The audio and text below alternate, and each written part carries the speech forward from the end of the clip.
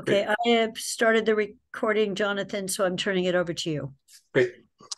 So I am going to start the meeting. Today is Tuesday, October the 31st, 2023. This is a meeting of the Elementary School Building Committee Subcommittee on Sustainability. And we have quite a lengthy agenda today. Margaret, do we have a bulleted one we can bring up, or I can just kind of read it? I have it. I can definitely share it, and I can kind of keep coming back to it as we go. So very briefly. Oh, I need screen sharing.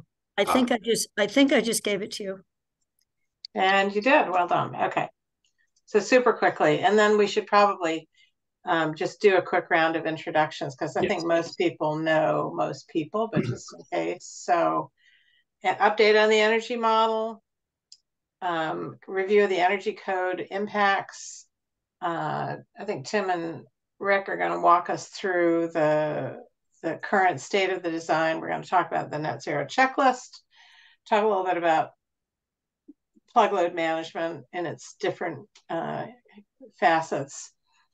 The DNISCO team is going to give us an update on the lead checklist, and then we've got public comment. So that is what we're going to do, starting with introduction. So just so quickly, Margaret Wood, Owner's Project Manager with Answer. Kathy? I'm Kathy Shane. I'm town councilor, but also chair of the full committee and a member of the subcommittee. Tim? Sorry. Hi, Tim Cooper with the NISCO Project Architect Manager. Did we skip Jonathan? We skipped Jonathan, our fearless leader. Jonathan? I'm Jonathan Salvan. I serve on the general building committee, but I'm chair of this subcommittee. Rick? Rick Rice with DNISCO Design. Donna? Hi, everyone. Donna DNISCO. We have Kevin Murphy impersonating Tim Cooper with us. Okay, Kevin Murphy, before I forgot, there he's become Kevin Murphy. Kevin, you're next. Hi, I'm Kevin Murphy from Thompson Engineering with the electrical engineers on the project. Okay, and then I see Ali Manchaka. Hi, yes, this is Ali Manchaka with Erlit Studio. I'm teaming up with Thornton Tomasetti on the sustainability consulting. And Rebecca? I'm Rebecca Ramla from Thornton Tomasetti. And then we've got Shelley Potter. Shelley Potterworth with Architan doing the net zero peer review, and I'll toss it to Jacob Rakusin, who's working with me. Oh, you're muted, Jacob. What she said, Jacob Rakusin with New Frameworks, working with Shelley in the peer review. Okay, so update on the Margaret, did you get Rupert? Oh, Rupert, did I miss you? I'm sorry, Rupert. At least somebody misses me. I wanted to be Jacob. Can I be Jacob today? Hi, I'm Rupert. I'm the facilities director for the schools. Hi, Rupert. All righty. So update on the energy model, team.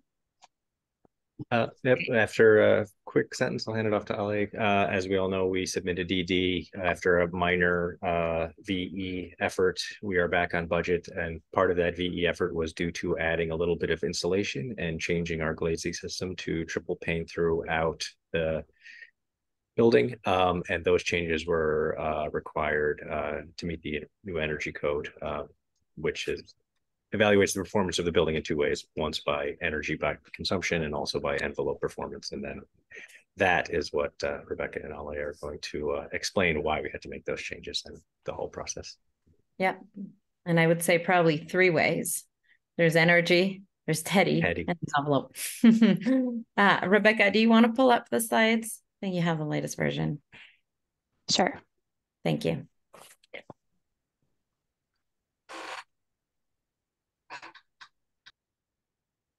Can you see those?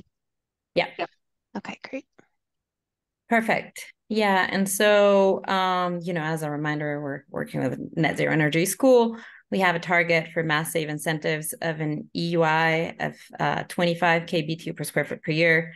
We're looking to jumping to 4, meet the new Massachusetts stretch code, which is really what has been driving a lot of the design decisions lately. And we're also trying to maximize lead points. And so if we go straight into just giving an update on energy. Can you just make it full screen so that we can... Yeah, sorry about that. Let me Yeah, reshare. It went on my other screen. Oh, no worries.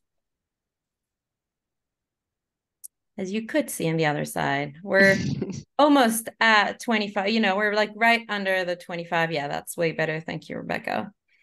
We're right under the target of 25, which is great from, you know, utilities standpoint. If you can go to the next, I think we want to look at the energy ones. Thank you, Rebecca. Okay, yeah, fabulous. And so we're right under the threshold of 25, which is great. This is with the addition of triple pane glass. The reality is that from an EUI standpoint, going from double to triple, the school has, you know, from a design standpoint, the glazing has already been so optimized that from an EUI standpoint, the triple pane glass wasn't making that much of a difference. But as we'll talk about, there are other aspects that were making huge difference there. And so this is the proposed design at DD, meeting the Eversource goal. And there's a number there on how much. I know, Tim, you've been working on just starting to figure out what the PV area is going to look like. And so we're looking right now at a goal of annual generation of 810 megawatt hours per year. And if we go to the next, just in terms of cost, is just to show that with respect to the LEED baseline, there's a significant amount of savings from a utility standpoint that this project is seeing, and that reflects into LEED points. That's how LEED counts performance. And so we're looking at 15 LEED points right now, right at the edge, because Rebecca, correct me if I'm wrong, the 16th point would come if we hit 42%, right? That's correct. Yeah. So we're almost at 16, but we do not want to be overly optimistic, particularly since sometimes there's revisions to the model, et cetera, et cetera. And so we're very comfortably at 15 and really hoping that we could get to 16 as we move along. If we go to the next, let's pause there. Are there any questions there on just that EUI? And, you know, there aren't many, you know, nothing's too new with respect to the last time we talked, I think. The only question I have, this is Kathy. Yeah, hi, Kathy. Is when I'm looking over at the mega kilowatts or the measure. Watts, yeah. Like, this is sort of for Tim. I had asked it in our most recent pricing, we're basing the number of solar panels we need on that number. Is that correct, Tim? So that we're looking to generate that amount of, at least that amount of mega kilowatts, so that is correct. So the total PV array, including the canopies in the parking lot and the rooftop, are just a little bit bigger than the 810 megawatts per year total production. There's still a little bit of tweaking in terms of the roofscape, in terms of equipment and fitting the PV around it, and then making sure that the PV in the parking lot fits with the canopy. That's why we're a little bit oversized, and we also want a little bit of buffer always, because it's based on a typical year, and some years, as we know, are not typical. So that's a long answer to yes, this is the amount that we have priced in. I think Rupert's got a question as well. Thank you. I had a question on the lead slide with the purple bars. Yeah, on the label under triple pane, I don't quite understand why those numbers are virtually the same for baseline and triple pane. Don't pay attention to that. We could have easily cropped the first two lines. Yes. This is a standard chart that actually shows the breakdown for gas and electricity. So if there were any gas, you would see a certain amount that's for gas, a certain amount that's for electricity, and then the total would be the sum of both. And so in this case, because this is an all-electric building, then the sum is really just the same as the total, if that makes sense. Yeah, no, I get that the total is just the electric. It's the line below that says label. The label? It looks the same for both. That's a typo. Weird. Yeah, okay. No, you should have hidden that. That's totally, I don't even know where that. But Thank yeah, Good catch, Rupert. yeah, thank you. Yeah, let's take that and we'll check if that's in the report as well. We'll just make sure to hide it. And then all of this really is not to say this is how much your energy is going to cost you, because hopefully it's going to be a whole lot less. Right. This is just because LEED doesn't base it on energy usage. They base it on dollar cost. That's right. Which in this case is the same thing because there's no gas. And so it's exactly 41.9% reduction in energy and in cost. Great. Yes. And so Tim, I'm glad you mentioned the buffer on the key on the megawatt hours for the PV array. As a reminder, this model uses as required what's called typical meteorological year data, which means that over the course of 2 decades, some scientists came up with the most representative January, the most representative February, the most representative March, et cetera, and built an artificial weather file that is the most representative in that sense. But of course, on a very cold year, then one would expect this energy to be higher than what we're predicting, but maybe on a milder year, we will expect to see this energy go down. And so on average, we're expecting that the building will be net zero, but don't, if you have a really cold winter, just don't be surprised if you're not exactly at zero. And that's totally normal. And that's how all other schools are designed. All right, we could go to the next. We'll be brief on the Teddy just in terms of just information. The Teddy is the new path that we need to follow with a new stretch code in order to meet the stretch code. Basically, Teddy, I think we've talked about it in past meetings, given that, as you probably well know, this project is the first in the state to actually go through this process for real. And so you've probably heard us talk about it. You see Donna just nodding and saying, yes, it's been tough for everyone. Basically what you need to look at is there's a heating Teddy threshold that we need to meet and a cooling Teddy threshold that we need to meet. As a reminder, Teddy is thermal energy demand. I forget if it's intensity or index, but kind of the same thing. It's basically how much heating does the building need? How much cooling does the building need? It's slightly different to heating energy and cooling energy. But it's basically amount of heating, amount of cooling. And so we need to meet those thresholds. The modeling piece has been extremely challenging because the values are very, very low. And so the state has been publishing over the last year and a half modeling guidelines that we test, and we're like, this is an outstanding school, we're still not meeting it. They're like, oh yeah, no, never mind, you're right, we forgot to put this stuff in the guidelines too. Now follow it and tell us if you're meeting it. So we do it again and we go back and we're like, we're at 5, we're doing everything we can. And in fact, we could just beef up the installation to be 3 feet and everything else, and we're still not meeting it. And they'll say, oh yeah, no, never mind, forget it. We forgot to put this in. And so we have managed to somewhat align ourselves with the state, or have the state align itself with itself. And we have been able to make this project meet the Teddy thresholds, which is the first school meeting these thresholds. Getting to the Teddy, I don't know, Rebecca, if there's another slide with notes, or I can just talk about, no. And so let's go back. So getting to the Teddy involved, as I just briefly gave you a sense, a lot of modeling, just figuring out how to model it right the way the state wanted us to model it. So I would say it's about 80% modeling, but there is a good 20% of design. Allie, we lost your sound. No, I we can hear. We can I hear. can hear it, Margaret. Still here. Margaret, did you lose me? I can hear it. I think Margaret's lost us. You were cruising along, I think it's a her thing. Yeah. Yeah. This is DOER muting me. Don't speak too much.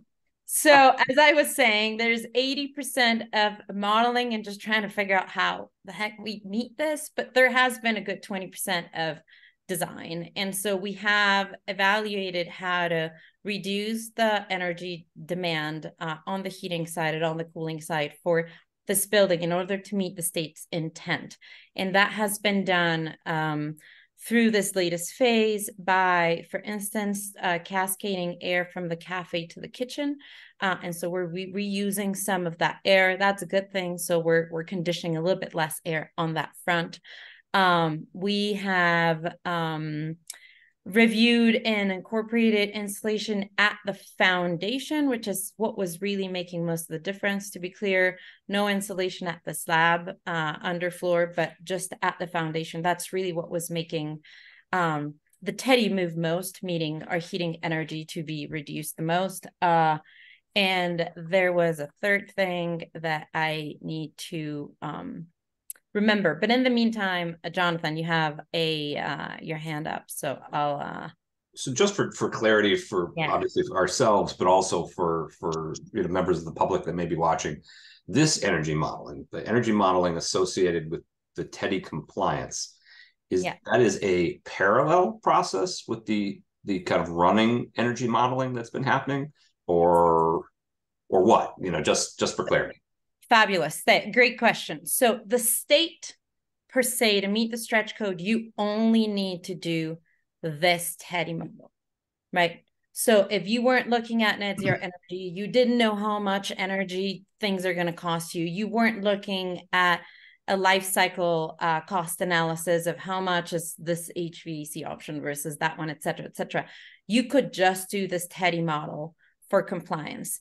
The challenge with this TEDI model is that, without getting too much into the weeds of the famous guidelines, it is, I'll just say, not necessarily that representative of the actual use of the school. So for instance, there are predetermined schedules for this model. So every single school in the state will need to use the same schedule, regardless of whether Fort River might be using the gym more in the evenings than another school, right? And so that's great from a state, from stretch code compliance standpoint.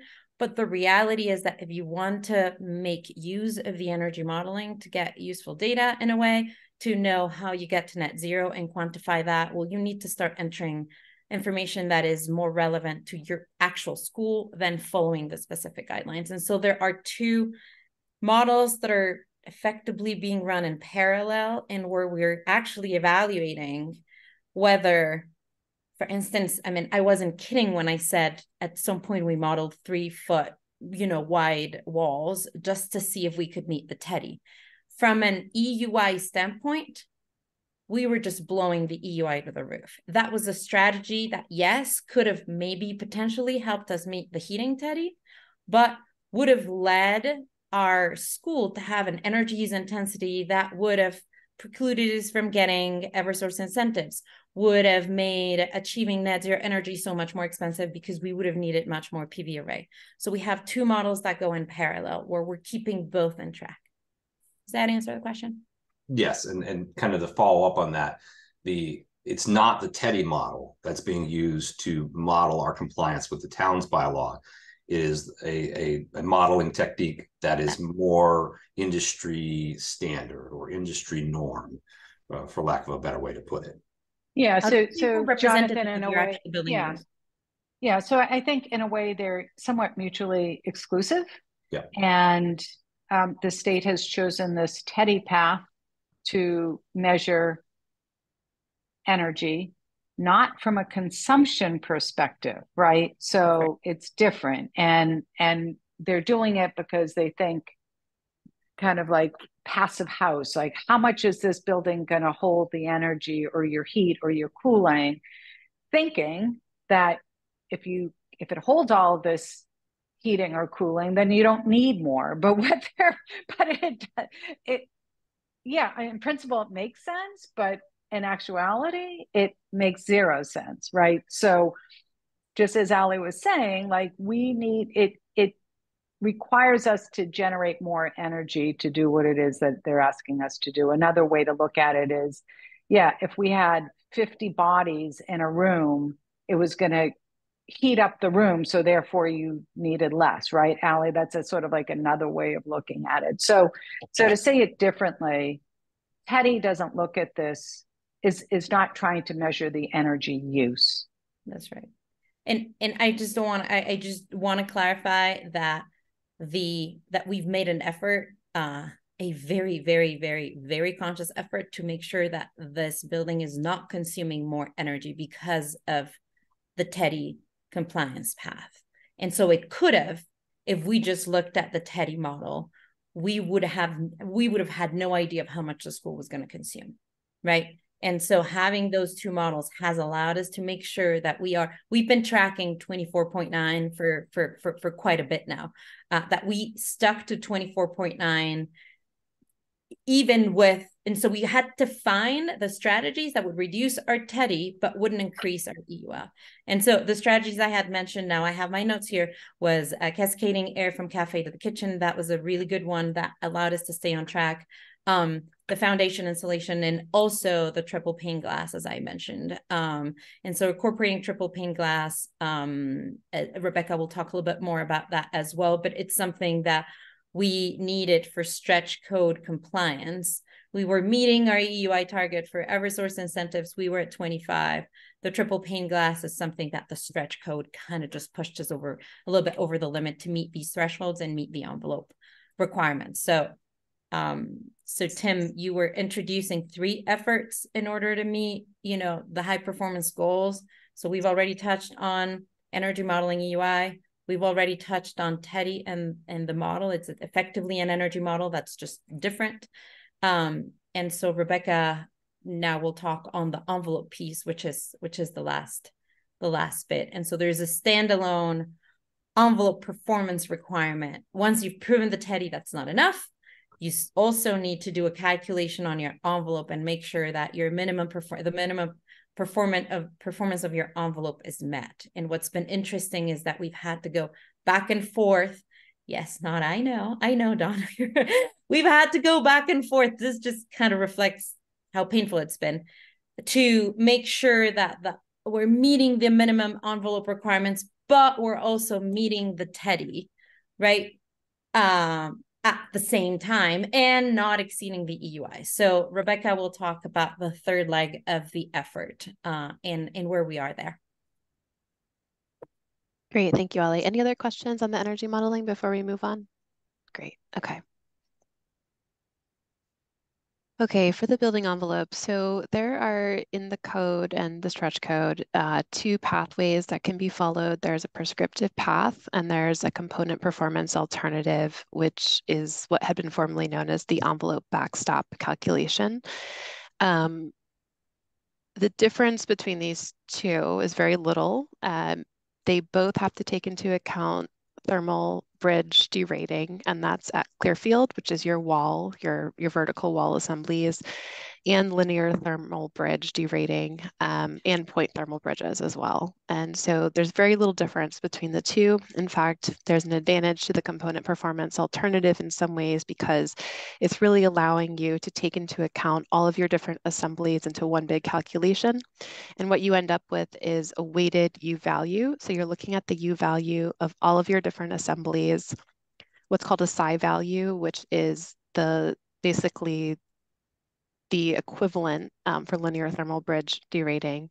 We're looking at all of the areas that all of these assemblies, these linear thermal bridges are covering, and we're taking all of that into account and we're generating a weighted U value. And what is different in the component performance, excuse me, alternative for the 10th edition of the code, which we are complying with as opposed to the 9th edition, which is what in the past, if you're familiar with this from the past, had been taken into account. One of the big differences is that in the 10th edition, this calculation is looking only at above grade vertical wall assemblies. So in the past, we had been looking at roofs, we had been looking at below grade vertical walls. In the 10th edition, we're only looking at the above grade vertical wall assemblies. So that means looking at your curtain wall, your spandrel, your windows, and your opaque assemblies. So in order to meet this calculation, basically there's a number, it's 0.1 1285 that we have to either meet or be better than, and being better than means lower than that weighted U value.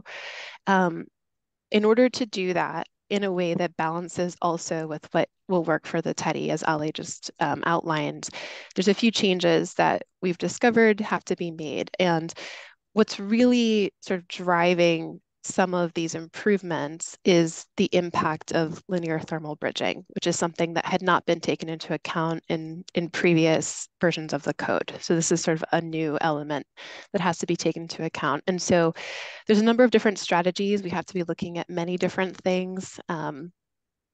So the first is targeting a curtain wall overall assembly performance, U value of 0.24. Another one is targeting the fixed window overall assembly performance with a U value of 0.19. And these are overall assembly U values, not just center of glass. So taking into account the frame and the glazing performance. Targeting an operable window overall assembly performance value, a U value of 0.3. So some of the other numbers I just outlined, these are triple pane. 0.3 is sort of right on the line between what has to be double pane or triple pane. So there's some flexibility, and DNISCO has been exploring sort of all the options that they have in terms of products that are available. Limiting the spandrel. And then in terms of the opaque wall assemblies, adding 1 inch of closed cell spray foam insulation inside the metal studs, going from 2 inches to 3 inches, and adding 1 inch of continuous insulation outboard of the metal studs, going from 3 inches to 4 inches. In addition to all of these changes, improving linear thermal bridge details is an ongoing process. And the last element just has to do with for rain screen systems in particular, meeting a certain criteria for fasteners that has thermal breaks embedded in it. So any questions that we can answer on the envelope compliance?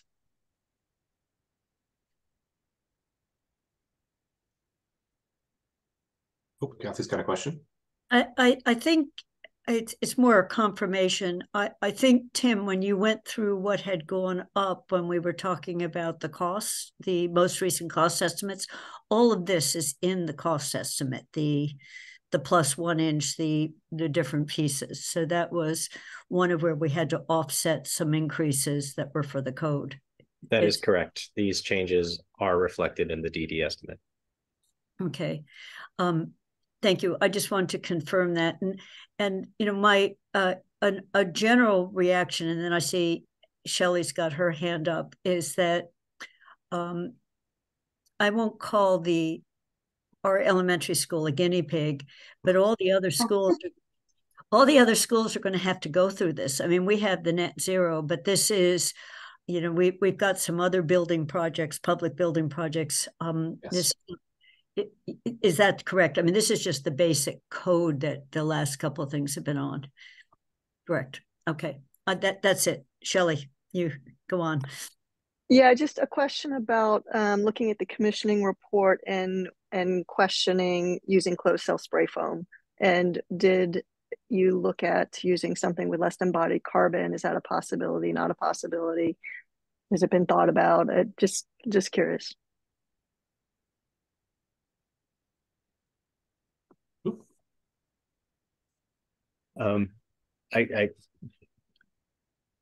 I will answer in that we have looked at other insulation that we could put in the space between the studs. They do not perform as well as closed cell, but fiberglass, any other things, rock wool, they all have, maybe not as high, but they all have a high embodied carbon. So the trade-off would be minimal, for lack of a better word. And the performance would not be there. And spray foam insulation also helps a little bit with air infiltration, which some of the other materials don't. So we feel it's a good material. Buildability is also an important thing with the bats, forcing them behind things. It's a little more forgiving to achieve your required thicknesses in full coverage with a spray foam than trying to stuff a bat between studs up behind a beam. Thank you.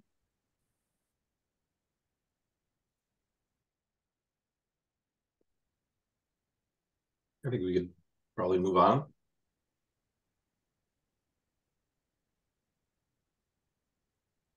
Okay, so we just included this slide to kind of give you a sense of what the calculation is taking into account. So every different opaque assembly, every different kind of glazing with a different unique U value is taken into account and quantified, every different kind of linear thermal bridge.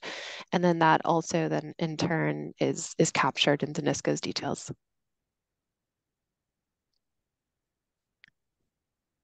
So in summary, we feel as a team that we're on track for compliance, and we're happy to have been getting through this hurdle of trying to align the modeling efforts and the envelope efforts with the constructability of the building in a way that I think as a team we feel is a good path forward. I guess that aside, we feel pretty optimistic, so we can open it up to any further questions, or we can move on to the lead update. Shelley? Just a quick follow-up. That last graphic would be super helpful for us to, and any other graphics that you have, so that we're seeing what you're looking at. And that might streamline our process a little bit better. So if you'd be willing to share the envelope image and any other sort of images that you have of zoning and the energy model, et cetera, would be super helpful. We will share all of the materials. That is one page of many that both Tom Setti and NISCO have done to do these takeoffs. So we can put those in the packet for the meeting. Great.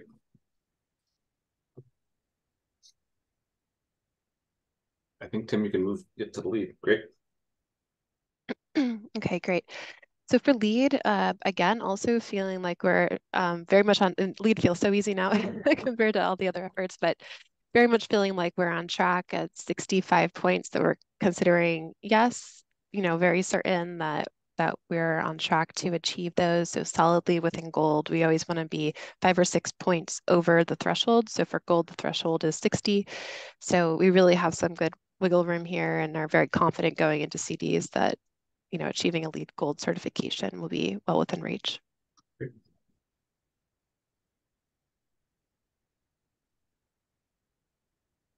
And we've shared this slide before, but just a reminder of what some of the LEED targets are, and again, well on track to anticipate achieving the 2% reimbursement for exceeding the energy code by 20%, and then also targeting a minimum of 3 points within the 7 points available in these 3 credits that are particularly focused on indoor air quality.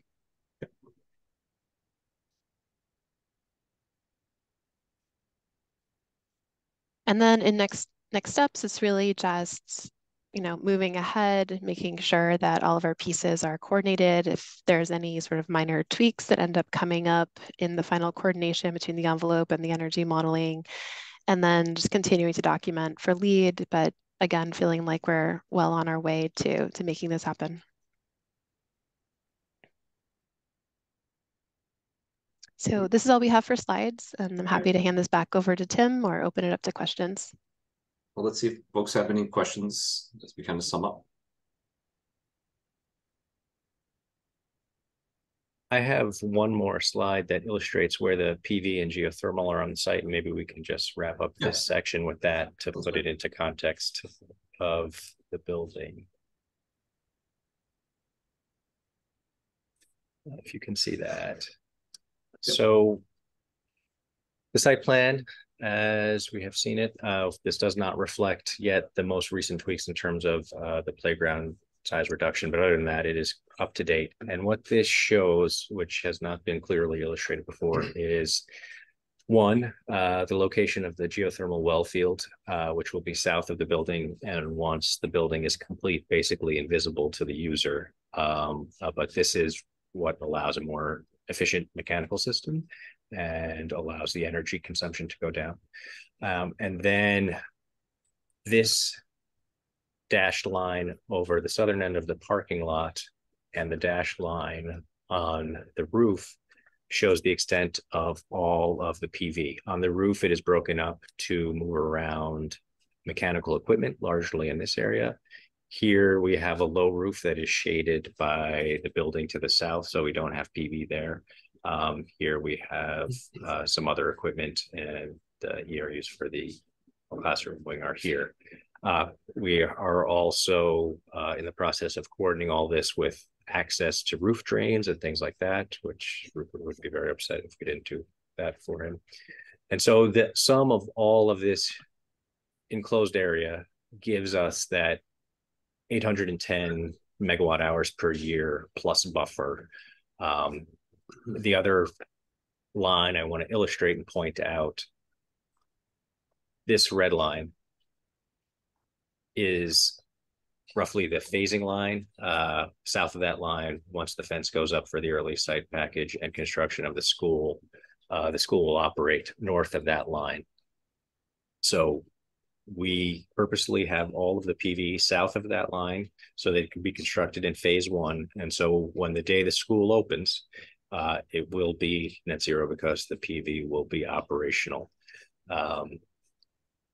And then once this fence comes down and the demolition of the existing school and the rest of the site is commencing in the fall of 26, all of the mechanical systems, everything that is required to make the building net zero will already be online.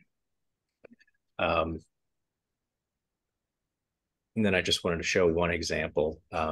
We've shown multiple PV options before. This is essentially the density for that part of the parking lot. It covers the drive aisles and the parking spots. This is actually in East Hampton at the River Valley Co-op. It's another project that our solar consultant has done. But I just wanted to, make sure that everyone understands the density of the PV that is going to be in the parking lot. So that plus the roof will give you the energy that you need to reach net zero.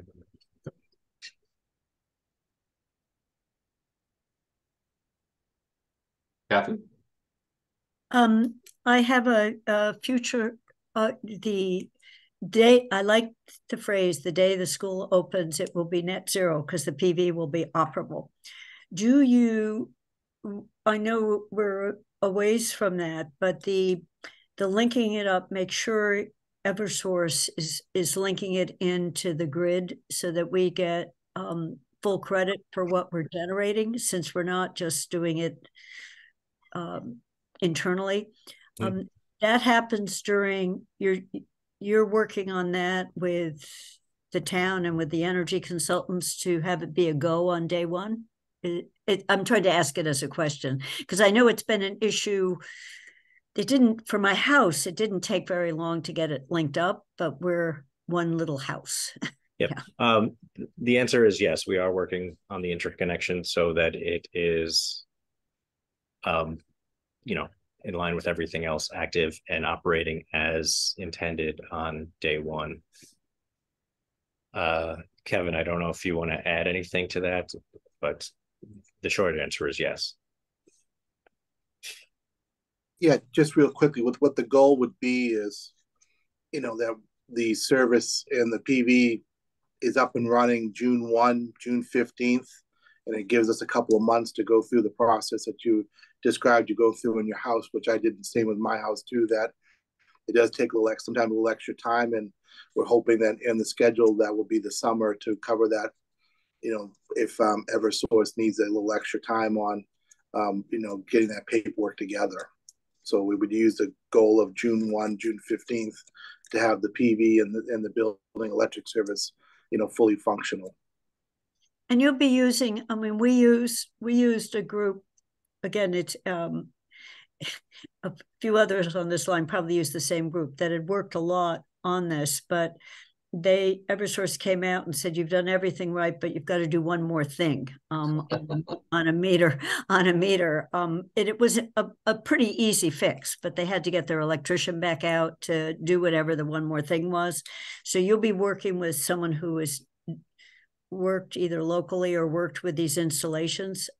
Again, that's a question because I know you don't know who the contractor is yet on this. We do not know who the contractor is, but we do have solar design on board consultants who have done this before, and okay. The intent is to have all of that lined up before we're in the position of needing to do something. And the solar in this project will be bid with a general contract. Okay. And that contract will bind them to make sure that every last little thing is done. And it's tied to that construction schedule that'll be in the bidding documents. Okay.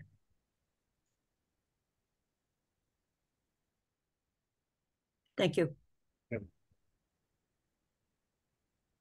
Tim, is that it? That is the last slide I have for that section. So Margaret, I think the next thing we're moving on to is the net zero checklist, or yeah, and you know, again, just to sort of for context, the town has a bylaw which requires net zero peer review. And over the course of a couple of meetings and a lot of discussion, we ended up proposing that Architon, which is Shelley's firm, provide the net zero peer review and also create, as part of this process, a checklist so that the peer review is tied to a checklist. So the checklist is I think a good strategy for this. The checklist is in the folder, in the packet for this meeting, but I'm going to turn it over to Shelley first to walk through her development of the checklist, and then she'll talk about the peer review of the design development documents. Shelley, do you want me to open the checklist on the screen, or are you able to do that? I should be able to do it. And before I do that, I'm just going to kind of give you logic behind how we've developed it. And Jacob, feel free to kind of jump in here as well. So the town's bylaw with the net zero peer review is basically saying that, in our opinion, the contract documents are consistent with a building that is going to be net zero energy capable. And I just want to read to you what that means, how that's defined in the bylaw, so everyone understands what we're aiming for here. So zero energy capable means a project designed based on the energy budget in compliance with the zero energy requirements, incorporating one, highly efficient standards to minimize the project's need for energy, and then two, incorporating renewable energy systems with enough capacity to supply the energy needed. So Jacob and I, our first question was, all right, what is highly efficient standards? How is that defined? And the conclusion we came to is the thing that's actionable is to use the Massachusetts stretch code, because that is what's in effect. So basically all of the efficiency standards that we've pulled into the checklist are Massachusetts stretch code standards. So that's the part one, and you'll see that in a minute. For the renewable energy standards, the stretch code does reference ASHRAE 90.1, Appendix G, for modeling. And then also we pulled in ASHRAE 209 that also has some other modeling suggestions, best practices as well into the modeling part of reviewing the model. So basically, when you talk about the energy budget, from what we're trying to confirm is that yes, this project is set up to achieve net zero energy. Now, I can't guarantee that. The design team can't guarantee that. Nobody can guarantee that. We can only say that if the building is operated in conjunction with the inputs into the energy model, then it should in effect meet that energy budget, right? And so I think that's the piece that we want to keep coming back to in this next phase of what does that mean for the interaction between this energy model and the operation of the building, and start thinking about that now rather than later. So that'll be a recurring theme as I come through that. Okay, so that's it. Jacob, did you have any other thing you wanted to say just about the checklist and the thinking behind it, what went into it?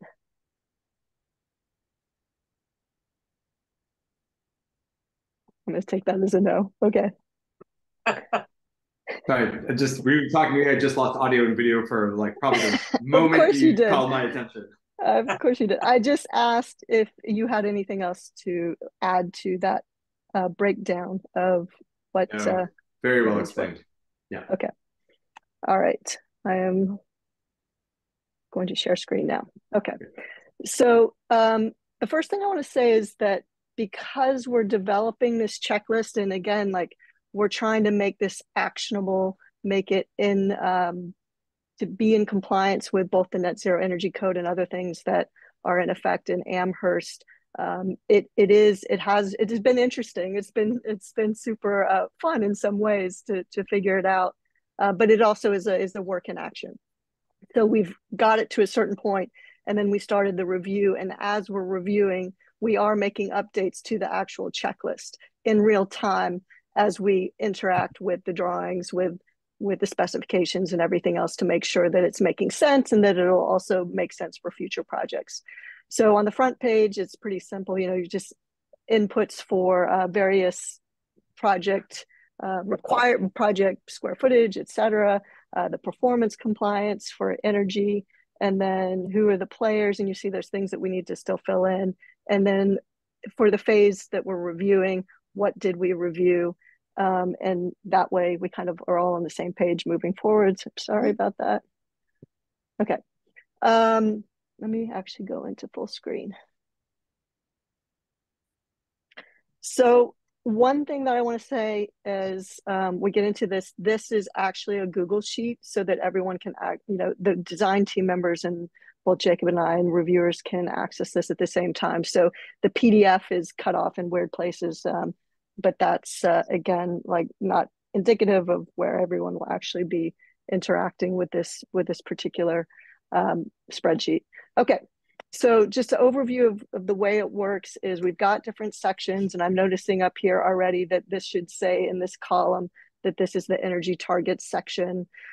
This next phase, this is what phase are we looking at it? And we decided rather than having different checklists for different phases, that it made most sense to have every phase in the same document so that it's easy to compare where are we trying to get, where is it now, has there been a change? And that's just it's going to be a much easier way to track things as we go along. In this column, it's yes, no. This could be construed as maybe or missing information or not applicable. In some cases that happens. Snapshot is just giving us it's a very quick look at, well, what is the target? So you could see on ET 1.4, this is asking for what is the target at 100% SD, it's EUI 25. When you come down to 3.2, where we're saying what target are you hitting, we see that it's a 24.9. So that's a quick way to see where are things at, how is it progressing? This next is just where did we find that information? Notes. We're basically, what I'm using this section for is to put in what did I find in the drawings, and very briefly, what is there, what is going on, so that it's easier to again reference it later, as well as any concerns, suggestions, actions, or questions back to the design team, the date that it was reviewed. And then in this last column, a space for a response back from the design team. And if no response is needed, then we put in we don't need a response, we're just noting things for ourselves. So that's the basic outline of what this looks like.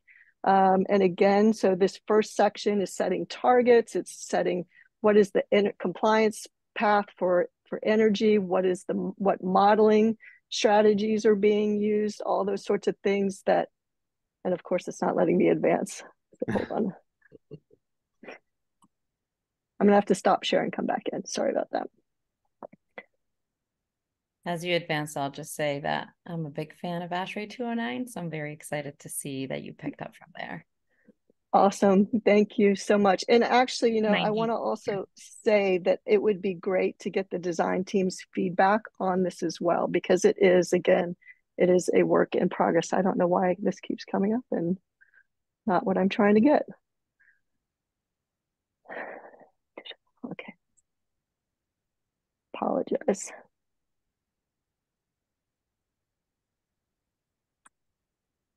All right. Tilly, I have it open too. If you want me to share it, and you can sort of tell me where to point to. I think we're going to be okay now. Yeah. I'm just not going to go into full screen because it just gets glitchy when I do that. Okay. So here we are. So basically this is setting, again, the energy targets and whatnot, and then how the energy model is complying. And again, we're pulling things from from ASHRAE and both sections that I mentioned earlier. Okay, so a lot of this is really checking the energy modeling. Then the siding, and you can see too that there's different phases that we're checking these things consistently in to make sure that if there's been an update, we're tracking it. The next section, siding orientation and massing. Let me also say that we did the SD and DD reviews at the same time. And the reason is because, we were past the SD review date by the time everything got into place and where you had the checklist. So just for the sake of going through the process at SD to see what would we have been looking at, we went ahead and did that very quickly, and we didn't have the OPR, so that we just used what we had just to get a sense for checking the checklist in essence, and then making sure that we knew where the project was starting from.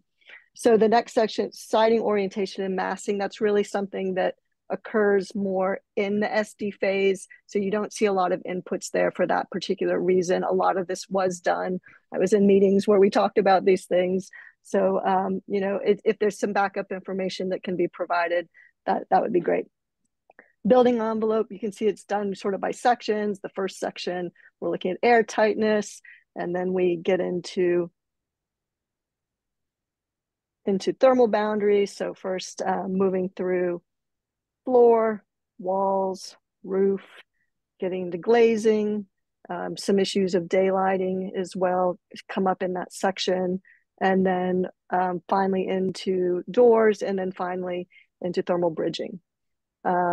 Mechanical systems, again, kind of just by general issues in the first section, then cooling, heating, and we're doing also conveyance system, distribution systems are in here, and then the ventilation system, conveyance systems for ventilation, controls, and I think I missed fans up above that, and then diagnostics, electrical, we're setting the lighting power density, so we have lighting, and then we get into equipment loads, plug loads, and then penetrations also through the building envelope we're looking at in this section as well, general transformers, motors, etc. Plumbing, again, you're looking at the equipment, you're looking at the distribution systems, you're looking at all those sorts of efficiencies. And then I'm just quickly kind of going through this, and then we can talk bigger picture about what we think the key things are in the project right now. Last, renewable energy systems. This section, I'll say, is not what we drew from here, was from the specialized code. Even though it's not adopted in Amherst, it's like, all right, the net zero code, it would make sense, as a reference point to see, all right, what does the specialized code say in regards to the requirements for renewable energy systems. And so we just pulled from that into this document, but that's something that the town may want to consider later, just going ahead and adopting. Of course, that would apply not just to government buildings, but to all building types. But that it's just a thought to think about. Okay, there was, at the end of the day, I know that Rudy's comments were like, all right, where do you actually say this E2 requirement that it is going to meet, that in our opinion, it's going to meet this whole thing. And so that actually is RE 2.1. And I'll update this language into the language that is actually in the Amherst Energy Code, rather than this language is basically pulled from the specialized code. We'll pull it instead from the Amherst Code. They're in essence saying similar things. So that will be the place at the end of the day. If this last box gets checked at 90% CD, that is the check that yes, in fact, we are confirming that in our opinion, the contract documents are going to produce a net zero capable building if this building is operated in conjunction with the way that the building budget has been set, the inputs into the energy model. Kathy. No, Jonathan's first. Jonathan.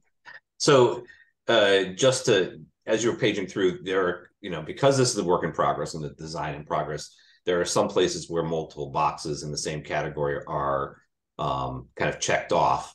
If there's both a yes and a no, I assume that means you've seen some things that look right to you and some things that you've got questions or issues you think the design team needs to go back to, or, if it's a yes and an M, it means yes, we saw some stuff, and other stuff is a maybe or a missing. just to kind of to explain why in a process document you might not have just single columns checked yet. Yeah, and that's a big question, and I know Rudy brought that up as well, and his comments. And yeah, we had Jacob and I had the same discussion, like, oh, how do we deal with this? Because you don't want to, yes, some things are there and other things are maybe not there, or we don't know if they're there.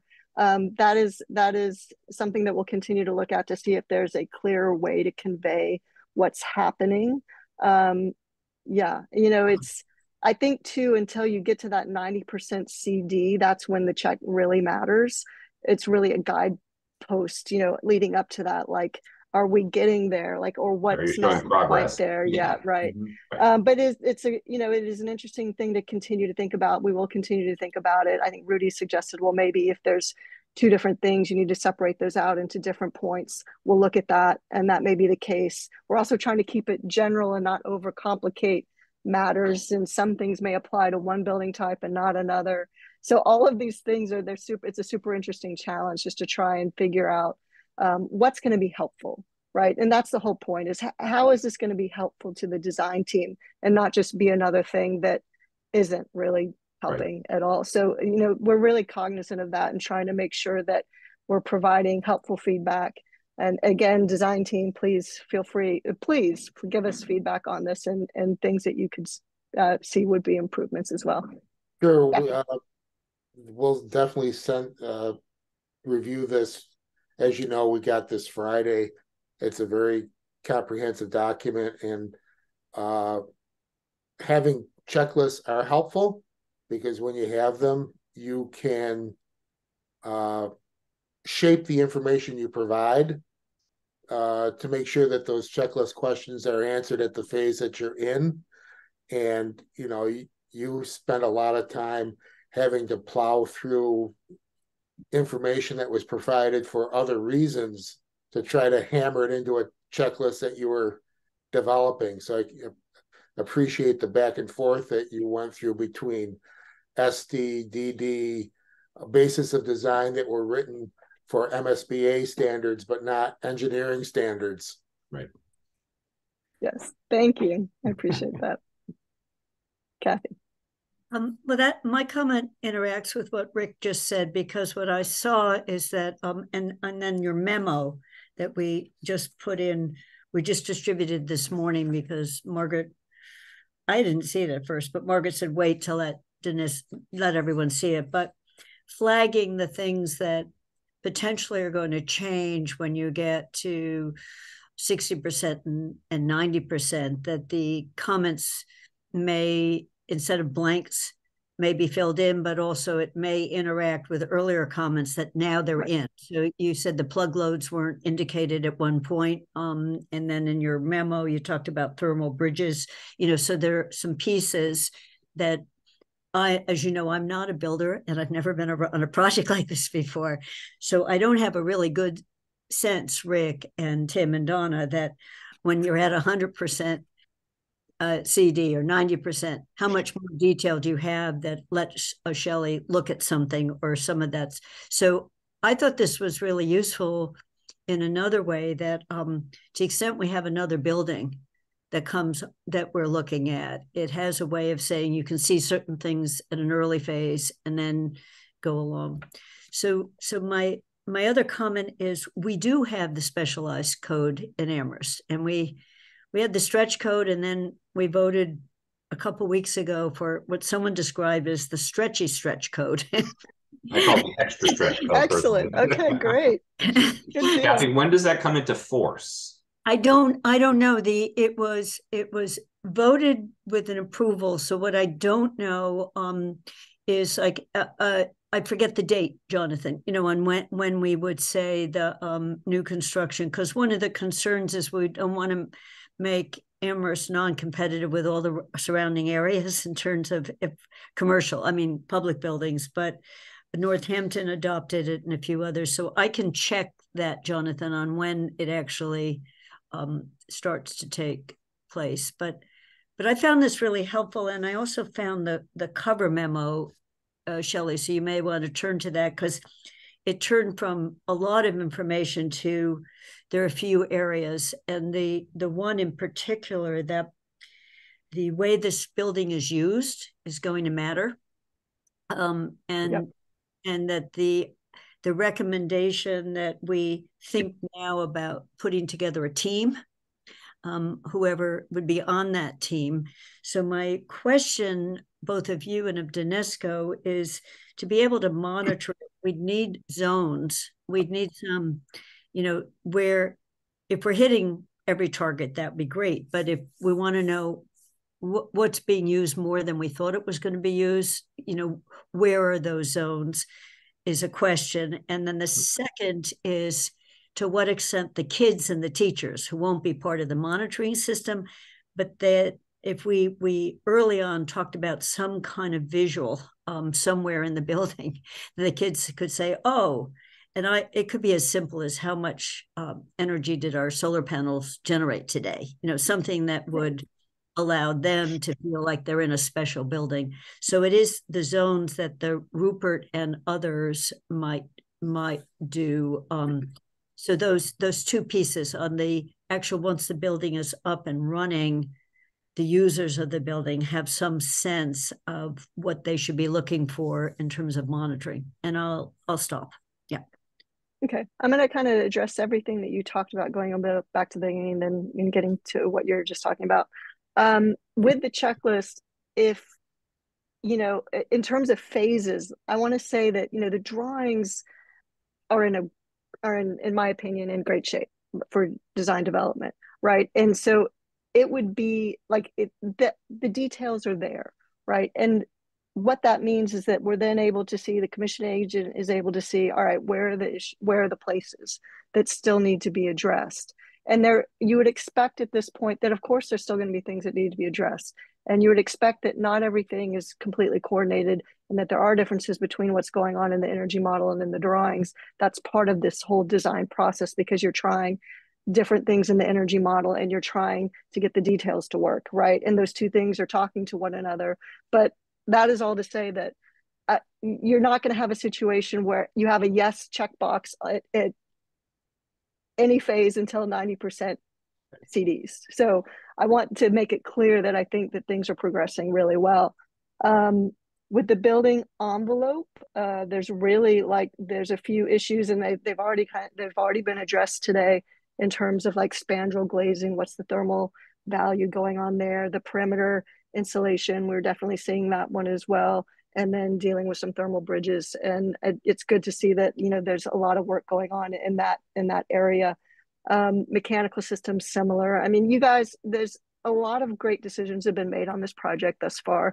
So it's really set up well. The nutshell here is that I think the building envelope and the mechanical systems are progressing nicely, right? And so there are coordination issues and things to continue to dial in in terms of both the design and the energy modeling, but that's not where I think the most important things are going to be happening they're important, but I think the key things that we want to focus on are leading to the kind of things you're talking about now, Kathy, which is getting into the lighting power densities. And I know I saw Thornton Tomasetti made a comment about these things need to be dialed in more still.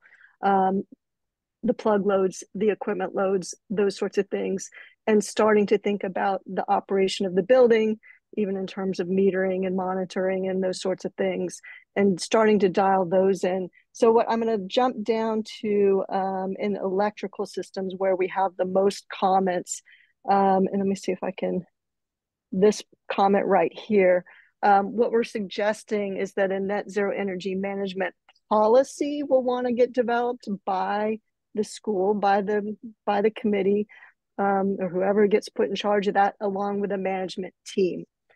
And this ties into the Amherst Code F2, which says that users to operate the project in accordance with the final energy budget. So the final energy budget is going to be what comes out of the energy model, right? And so the management policy needs to understand what the inputs were into that model, and the team needs to understand what were the inputs, and then therefore we need to behave in that way in order and operate the building in that way in order to meet this budget. Just to make that more concrete, let's say, you know, there shouldn't be a space heater under someone's desk, and the policy needs to say there's no space heaters under the desk, and we have a team that's going to be monitoring that, and if we find it, we will confiscate it, right? That's you're going to need some policies like that to make that clear. I'll pause right there, Allie. Yeah, this is great. I love it. Playing devil's advocate a little bit, let's say that the school it will be such a fabulous place that everyone wants to use it, right? And so the community wants to use it on weekends, like every single classroom, every single weekend, and every single, which I think we would all consider is a good thing. It's not how the model was done, and the school might not meet net zero. Now, I know your focus is saying what meeting net zero will be, right? But I think it would be interesting to, as you're developing, this is just a raw thought, right? But just to maybe, I don't know if it's phrase it or just like account for a certain level of, you said something, this is what triggered, you said something as like, we need to look at the inputs in the model and make sure that that's how the building's operated. Well, maybe there's things that are more efficient than what it was in the, you know, the model is a wild guess, regardless of how good we are at trying to predict what we're going to do, right? And so I think it would be good to incorporate in a certain way the fact that if the school ends up being so successful that it's being used, that we find that its EUI is higher because it's being used more, then that's a good thing, right?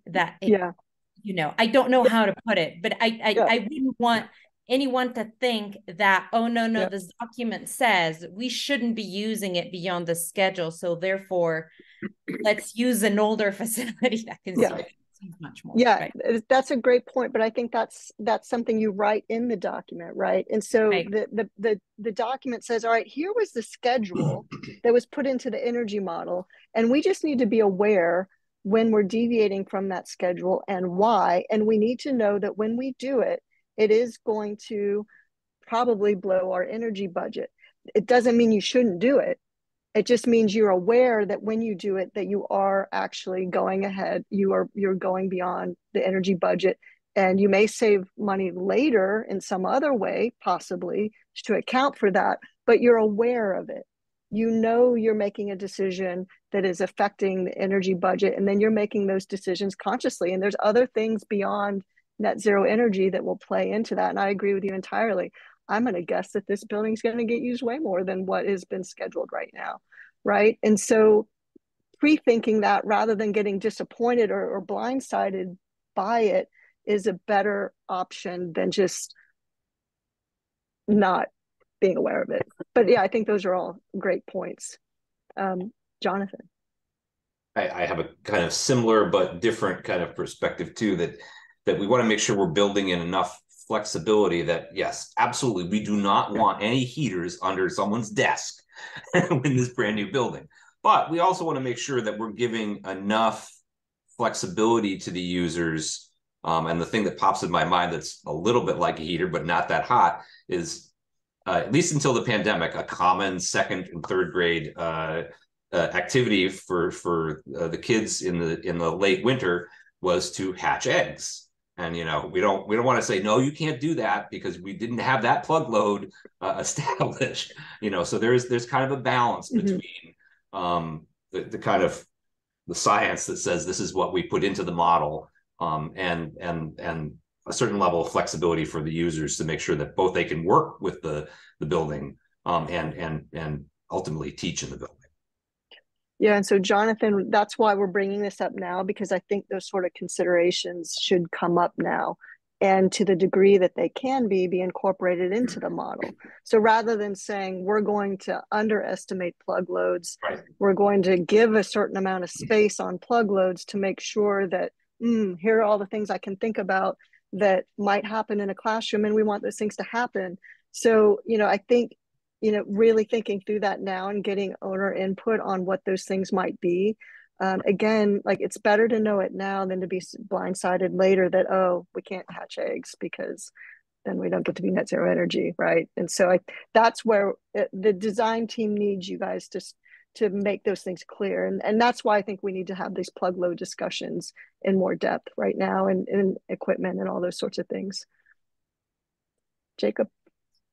Yeah, this is great. I'm so glad we're getting to this conversation. It's exactly sort of what Shelley and I were thinking of, really being important where rubber meets the road, because the rest of the basis of design is so strong towards a zero, capable building. I kind of think of it in like three major categories of when we get, a year, let's say, into operation, we find we're not meeting net zero, and there's a panic and oh God, what do we do? What's the problem? There's like a series of different buckets of why that might be the case. One of them is that there was a mechanical issue, or there's an electrical issue, a pump that's running continuously. There's a sensor that is triggering and sending something off kind of haywire, operating out of specification. There's a commissioning component to that, but there's also a building monitoring component to that. And one of the things we really want to, I don't know how like formally explicit it's been sort of named in the narrative, but it'll definitely be coming up, and it certainly is a checklist item, is the building automation system, or the DDS system. It needs to not only have the capacity to do some logging and monitoring, but it needs to be possible that facilities folks are going to be able to access that information, review it, identify where the problem is, and solve it. And that part's a lot trickier. And some of those systems are like almost impossible to actually get useful information out of. And some of those systems are actually really designed to be useful. And so there's like a version of detail there that's going to go directly into facilities management to make sure it's not just the fact that like a pump was running indefinitely that could have been caught, 9 months prior. There's another category that still loads, and it's, is there a space heater plugged in? Are we incubating chicks? Is the kitchen, did they change their menu and end up using certain equipment more intensively than was initially predicted? There's all those use category things that is, I think, speaks very much to the point of wanting sort of a policy and a team that, I think the worst version of that is it's authoritarian and people are running around and unplugging things. I think the best version of that is very education forward. It's collaborative community developing around energy management and literacy amongst everyone, all the users at the school. And I think there's a really great opportunity around developing a culture on energy management. That's the optimum version.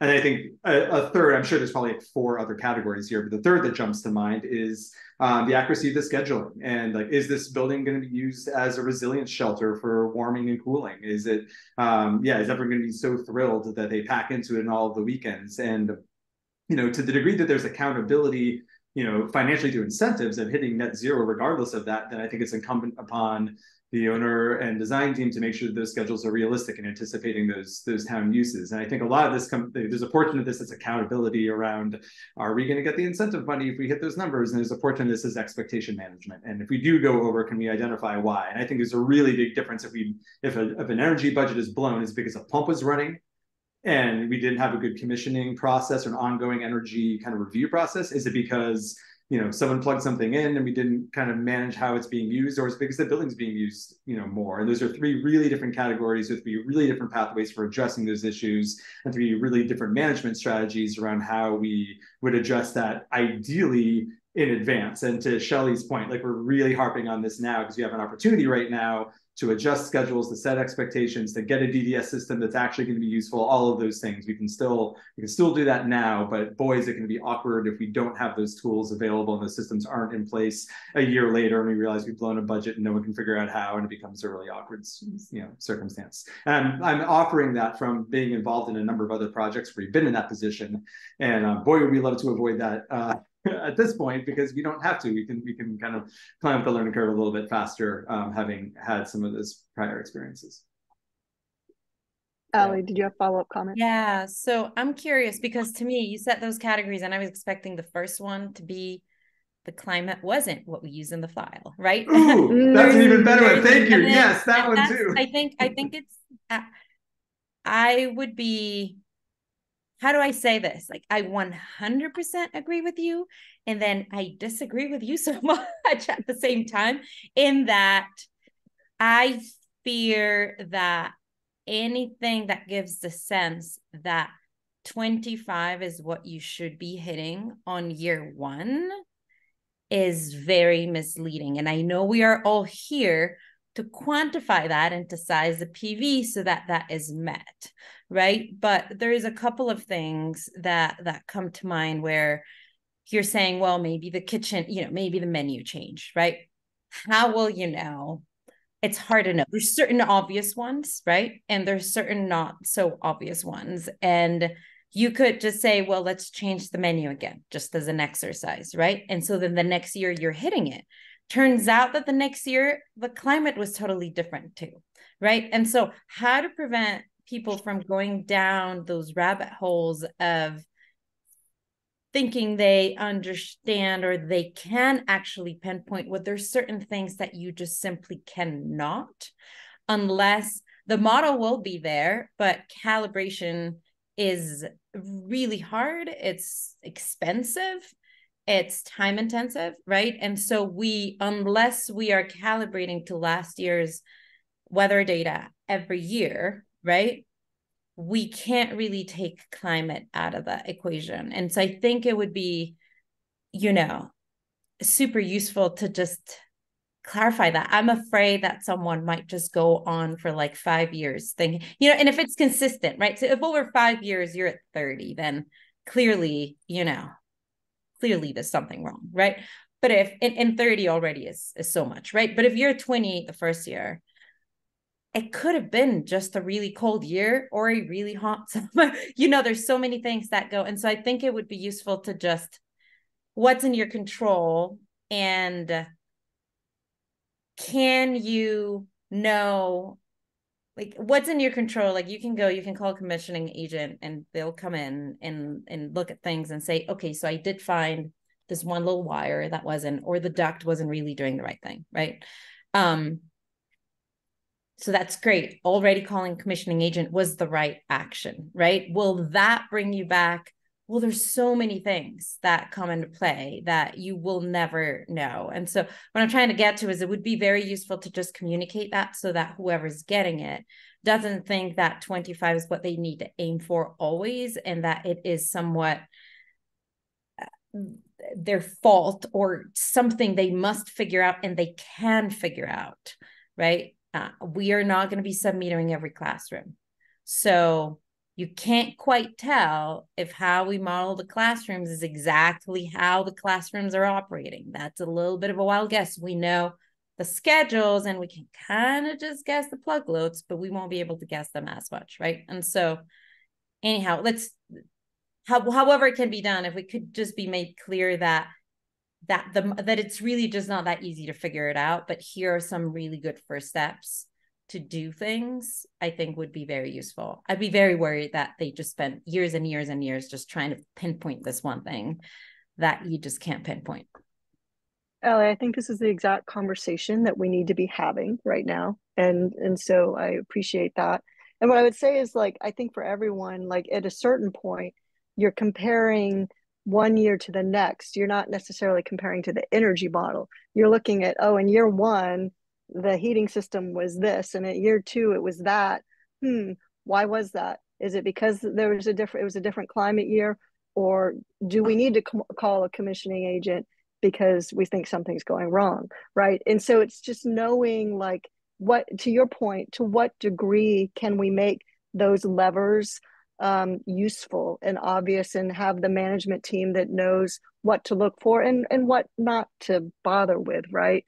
On the kitchen one, like, if we could sub-meter the kitchen, then you could tell, like, oh, this month it was, this amount of energy, and the next month it was something more. And it's like, well, then you can ask the kitchen staff, did you do something different? Like, did you use something more than another, just to try and figure it out. But that's where I think this sort of management policy, if we can help inform, just a strategy for how to deal with these things. And I do think that having that conversation now will help make decisions about sub-metering, help make decisions about the management system, the operating system, and all those sorts of things, and also dial in the energy model to be as realistic as possible. So again, I think this is a big discussion, and it's just one that we need to have. And that's our main point. Rupert. I want to thank you, Ali and Jacob and Shelley. This is really like where I get anxious. It's like you've got a budget, you didn't meet your budget, you have to fix it. What are you doing wrong? And there are so many moving parts. I mean, even if we identify, well, your HVAC system is not meeting its budget in the shoulder months. Okay, so it's a pretty well-defined problem, but there could be 30 different reasons, some of which are happening once a week or only when the wind is from the east. I mean, who knows, right? So how do you fix that? I mean, you can't. The whole thing seems like a huge, I don't know, like my cat got a hold of all of the dental floss in the house and made a big ball of yarn out of it. I'm supposed to straighten it out. I just don't know how to do it. Thank you. Jacob.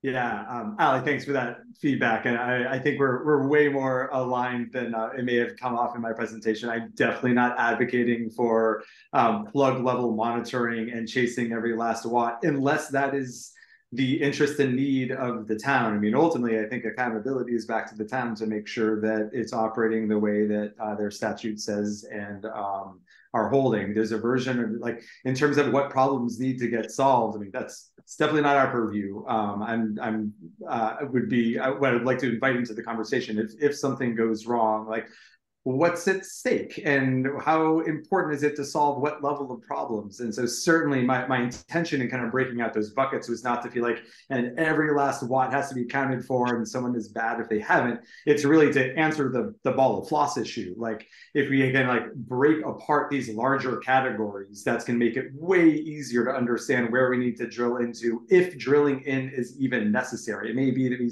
have like just enough big picture information to say, to your, Rupert, to your example of, yep, there's an HVAC issue here. And then let's ride it out for a year or two because the basic things are looking good. And if it like self-resolves because of weather, great. Or if it's actually not that big of a deal, great. Or if we need to drill in, then we kind of go from there and at least have the capacity built into a monitoring system to understand, is it a geothermal pump that's haywiring, or is it a circulator pump inside the plumbing system? Or, I don't want to, project onto, from my mechanical like lens on this, project onto what degree of granularity is going to ultimately be useful. I mean, ultimately getting down to individual appliances will give us that amount of power, but that doesn't necessarily make our job any easier or get to a solution any faster.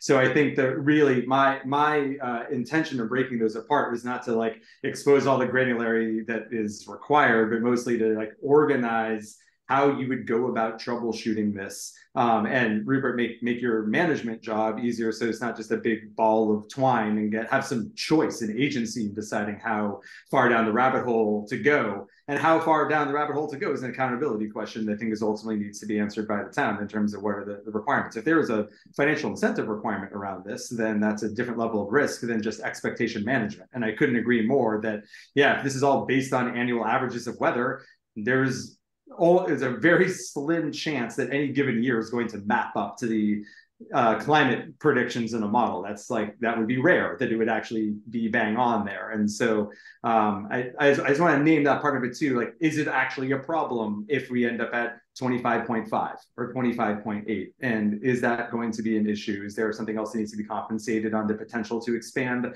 the renewable generation, if that's going to be what satisfies the town's needs, if it turns out that they're using the building more? It's really more of a strategy and a response structure more than a need to get to every single last little bit of information. I think if the strategy's been developed well, there will not be a need to have to drill into every single plug and make sure that every day's worth of energy is being reviewed, because we'll set ourselves up better to understand what the problem is and whether it's actually a problem or not. I think that's the bigger thrust of what I was hoping to convey there. So maybe I know Mass Save offers plug load analysis as part of the design process. I think that might be something we should think about and use, just like an energy model, right? It's not going to be exact, but it will at least allow us to have something to measure against once we open, right? And then the other component is the sub-metering, and where are we putting those sub-meters and what's tied to those sub-meters, so that we can track it. And just like Mass Save and everyone else will say, we're not building a school so no one can use it, right? The goal is that we embrace the school. So all of this is great, but if we can maybe do a plug load analysis, understand what the intent is based on the information we know today, who knows what technology is going to look like in 5 years, right? It could use more, it could use less, but at least, and I respect and just really commend the community really wanting this energy management plan. But with that said, understanding that education shifts, that technology shifts, that all of these needs shift. But as long as we understand what the parameters we're starting with, and as things change, and if energy goes up or down, we can say, aha, it's because the school day is now an hour longer. Or, gee, who had any idea that charging 25 chromes every night is going to take X, right? At least we're not going to, it's not me, it's the community, but I can't imagine anyone's going to say, you can't do these things that are supporting the educational program. We can, though, with the plug loads and the sub-metering, say, what's going on in that kitchen, right? Is the ventilation going wacky or whatever? So I just strongly urge that we consider the plug load analysis, and then let's be thoughtful about the sub-metering and what makes sense there. And that might give us a good sense of how we can analyze the usage of the building. That sounds great, Donna. Rupert. Unmute, lower hand, speak. Yeah, I think some of the things that might be useful in terms of trying to tease out responses to the reality that we experience over time is to try to differentiate between how much an energy resource is being used versus how an energy resource is being used. To sort of contrast between, well, we've got, 500 more people, 500 more person hours in the building every week versus, oh, we are bringing fresh air into the building when it's not appropriate for energy purposes, but maybe for comfort, right? And to find ways to distinguish between those and to tease out a path between them, I think would be useful for us. Especially, I think, because folks have the tendency to look for engineering solutions for human behavior problems. And so we need to be able to sort of distinguish this is a mechanical issue. This is an engineering problem versus this is a human issue. This is can be addressed by changing human behavior. And not always look for the expensive engineering solution. And it would be great to somehow incorporate that into our thinking. Thank you. Great. With that, Margaret, I think we've gotten through. The last thing I'll say, like in this section, we're talking plug loads in the management part of it, and then just equipment, just getting equipment efficiencies selected for kitchen and whatnot, and getting those dialed in was the other thing that we're just pointing out. And moving forward with that at this point in this next phase was something that we're just flagging as important. Jacob. Yeah, and to that end, I just want to, I think we're all on the same page on this, but just for the formality of it, I saw there was a handful of questions from Rudy about shouldn't some of these mid-CD level things be DD level review things. Shelley and I did an honest attempt based on our knowledge of how details develop as to where we would expect to see like an error barrier enclosure penetration detail, like, yeah, we're not expecting 100% of those are going to be done at DD. So it didn't seem appropriate to put all of those into DD. Similar to some of those mechanical pieces, it just was unrealistic to expect that all those be worked out by DD. So I just wanted to respond to that formally. And, again, part of getting the feedback from the design team, we love it if it seems like there were some recommendations of where those things are phased, and also a heads up, looking ahead to CD, that those are the specific items that we'll ultimately be looking for. And it just kind of gives an opportunity as we're heading into that phase to get a sense of penetration details and some of the mechanical specifications and things. So we encourage the design team to look at from both sides, give us the feedback, and also just give you a heads up of what's coming. But I wanted to answer some of those questions around what wasn't yet filled out and why. Yeah, and just to follow up on that, we actually ended up moving stuff that we weren't going to look at until 60% CDs into 100% DDs because it is already there. And I'm like, well, should we be doing this? Because I don't know on a future project if that's going to be the case. This is an ideal scenario of a lot of it really is already there. But because it was there, we did move it into 100% DD. But yeah, like to Jacob's point, if the design team can check those phases of when we're looking for what to see in your opinion on a typical project, if what would be there when, just because this is going to be the checklist that the town uses going forward. So we do want it to relate to a typical project. Kathy. I just have a question. I think this is great. And, we are going to open up to the public, but in terms of the 60% and the 90%, I think we're about to be at 60%. And then what I don't remember, Margaret, on the schedule is when, or Donna and Tim, when 90%. So you would be, your team, the Jacob Shelley team, is you're done for right now. And then there's feedback and discussion. And then you look again at 60 and a look again at 90. So you're doing both? Because I think that was one of the advantages of bringing you on now. You don't want to fix it at the point we're contracting to build it. So just on when is that? And so I'm just looking for dates, in terms of we're first week of November now. I know we're talking about going out with the first phase in March with with some of the surface preparation. So there's a second or second and a half look, and when. It's a question of timing.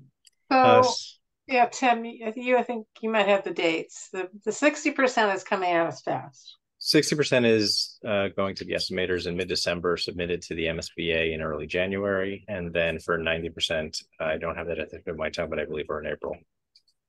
So Kathy, it might make sense, we issue at the 60%, when we issue that to the cost estimators, that's when the commissioning agents take a look at it as well. And so that would, obviously it's totally available, which makes sense that Shelley and Jacob take a look at that as well at that point in time. And then we I think it's about 2.5, 3 weeks. The commissioning agents should have their comments back. It would be great to get their comments back so we can incorporate them, especially if there's any financial implications to any of the recommendations.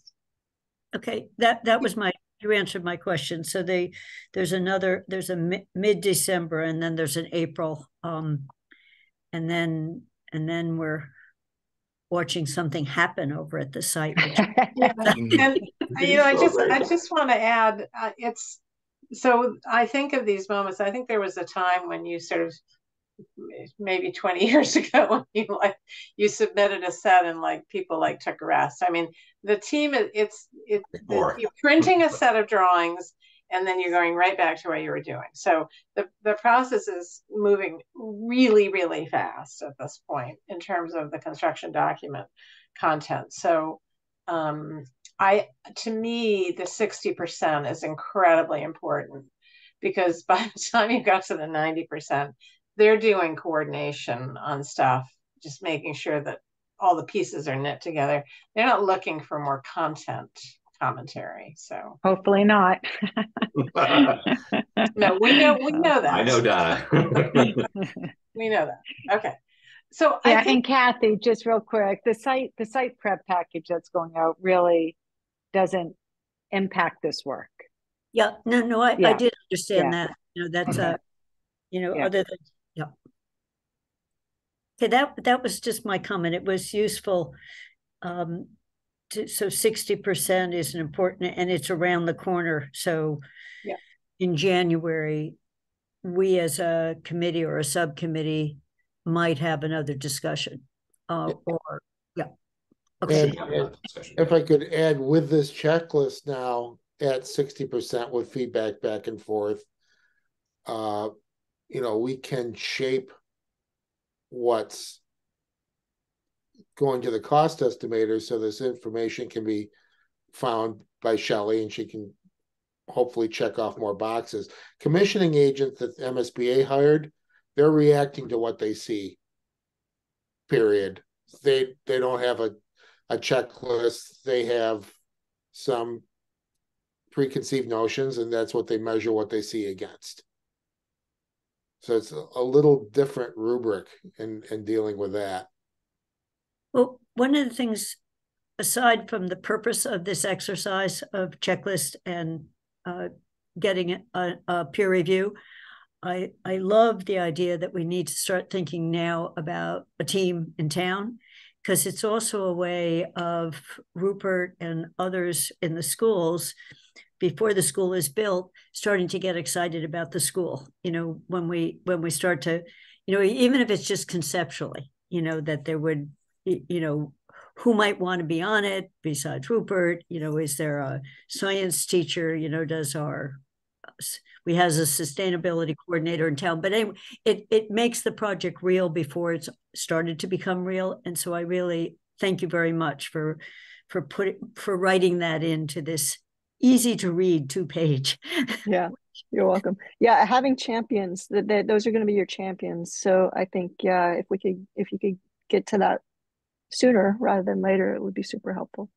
yeah, as I've said to Kathy, I think identifying a couple of members of the staff at the school who will be enthusiastic leaders within the school will be really important to that process as well. So that's not a problem for this group, but I think it's it would make a big difference.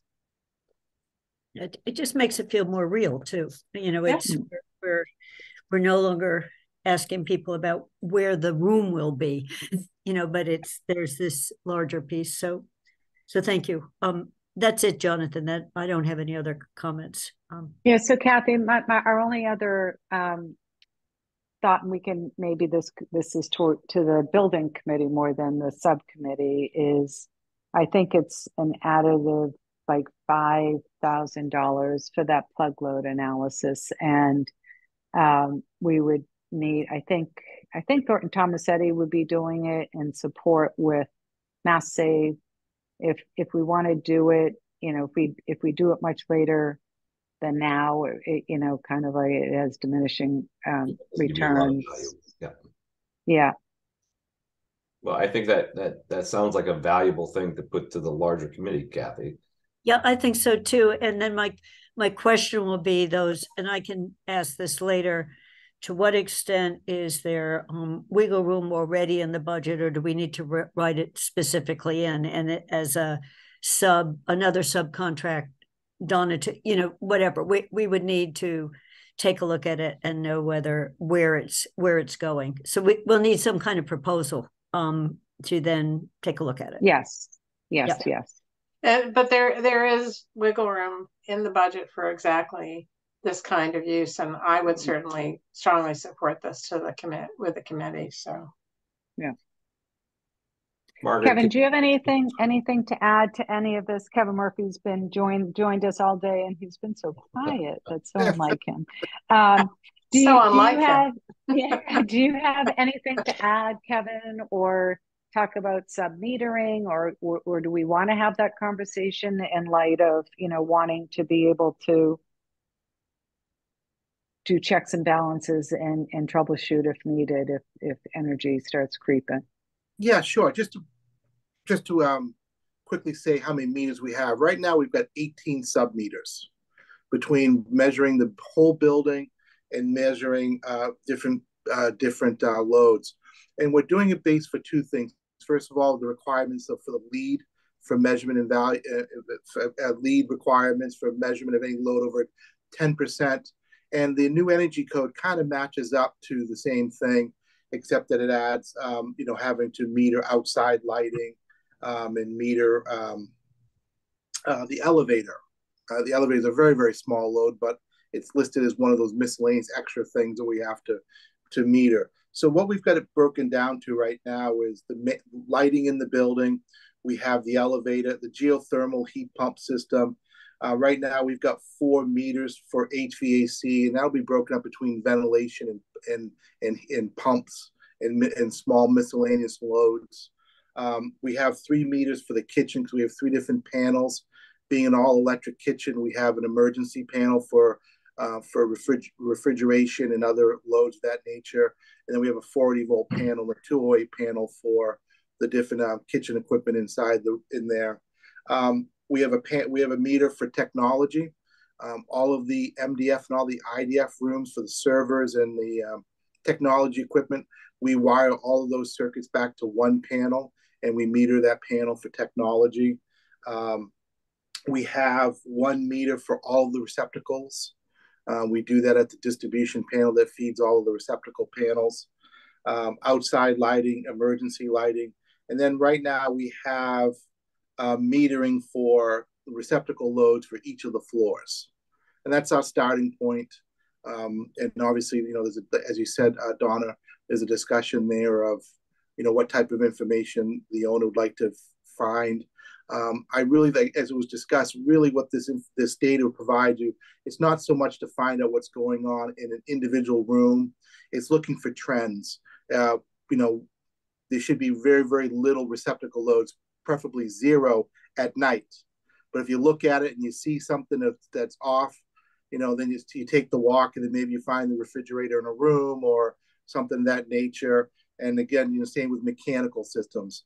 You watch your numbers from your electrical loads, and you see, your geothermal system is running at full tilt during the night. Then that gives you the meeting really just gives you the idea of seeing large trend issues, and then being able to go and use it as a means to find the issue and then help and to fix it. Rupert? Unmute, then lower hand. Okay. In light of the discussion we had earlier this afternoon, Kevin, do you have an idea of how it would work in terms of getting a handle on community use? Presumably that would mostly be in the ground floor spaces that are the larger areas, to sort of tease out if the community is using the building an extra 20 hours. Can we measure that? You know what I mean?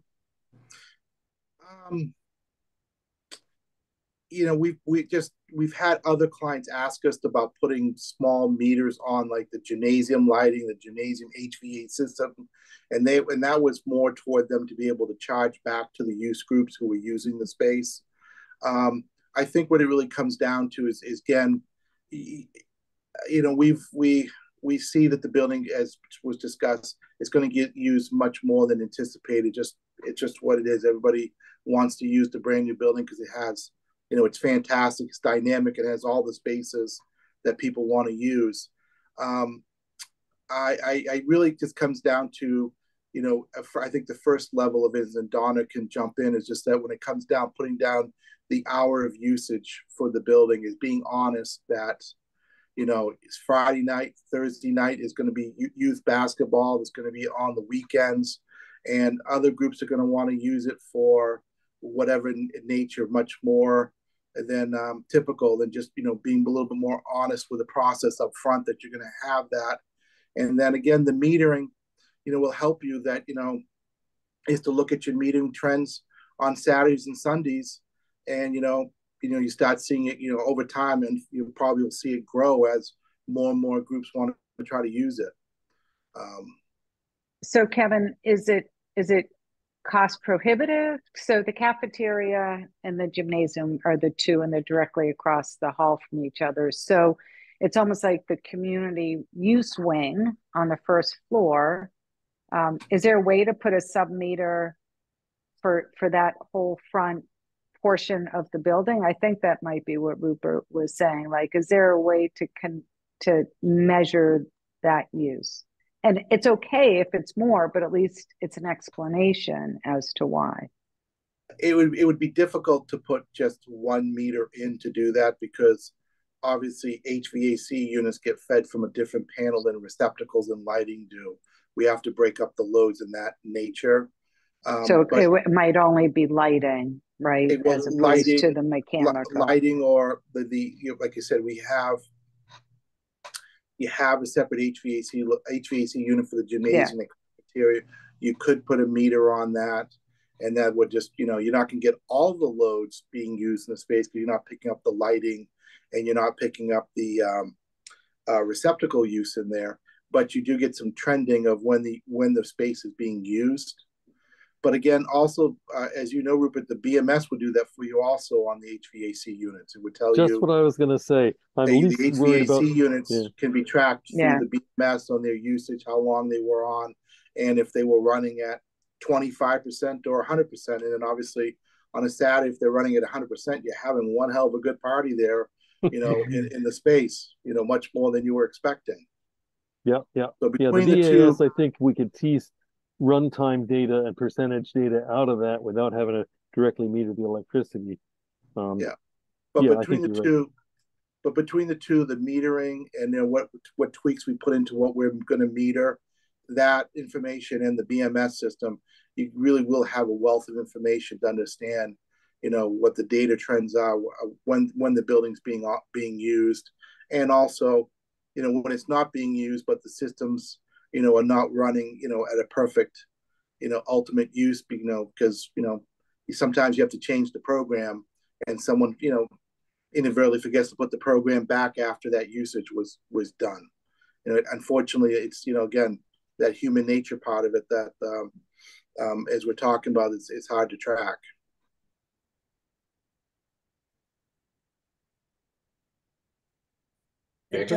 Thank you. His hand up. Yeah. I love this conversation. This is so great. I have a quick question, which actually doesn't need to be answered now, and then a comment. And actually, maybe I'll start with the comments since we're just talking about the BMS system. Rupert, I would strongly encourage you and anyone else on the owner's side of things to be really explicit kind of now as to what you expect to get out of the BMS system, and make sure that that is like put into the specs and programmed explicitly for that. It's a lot harder and a lot more expensive to try to get that information out after the fact. I'm probably saying things you already know. I just want to say it out loud really quickly. It's just so much easier if you know what you want to get out of that system to have that spec'd and programmed in the front end. Yes, indeed. Thank you. Yeah. And that may be worthy of a quick survey of, any other stakeholders in the school that may want some information around that energy management, either educationally or functionally. And I guess the question, Kevin, which you don't need to answer now, but will be, I think, a question heading into CD for some of the checklist items. I love hearing the sub-metering plans. And that totally makes sense in terms of getting some big areas to look for big patterns. That's great. And I'm just wondering if you've gotten so far or will be going so far to identify the data logging capacity. Can you establish a trend over a year? How long will you be able to log the data for? And if you're going to have a protocol around reporting, is that something that Rupert will be able to pull up himself automatically? Is that going to involve a specialist? Just the really literal specific parts of what data in what format can be accessed by whom and when, and just having that part specified. I know that can have a direct implication on hardware and costs and all that stuff, and I'd just love to see that part mapped out early so that it's budgeted for and implemented for well. So good question, Jacob. What we've got right now is what we guess you'd call the minimum, the lead requirement of maintaining, having the capacity to store 3 years worth of kWh, which is your kilowatt hours, and your kWman numbers on a 15-minute intervals for 3 years. That is the requirement for lead, and that's what our specification between us and VAV for mechanical have been on how long we've been documenting. Certainly, again, it's a case of how big of a server you put in. This day and age, terabytes are cheap. You can do a lot more, but obviously that capability is there. And it was discussed earlier. We do specify. We use with a system called the Eamon Demon meters, and it has a software package that comes with it. The software package is it's an app-based, web-based type thing.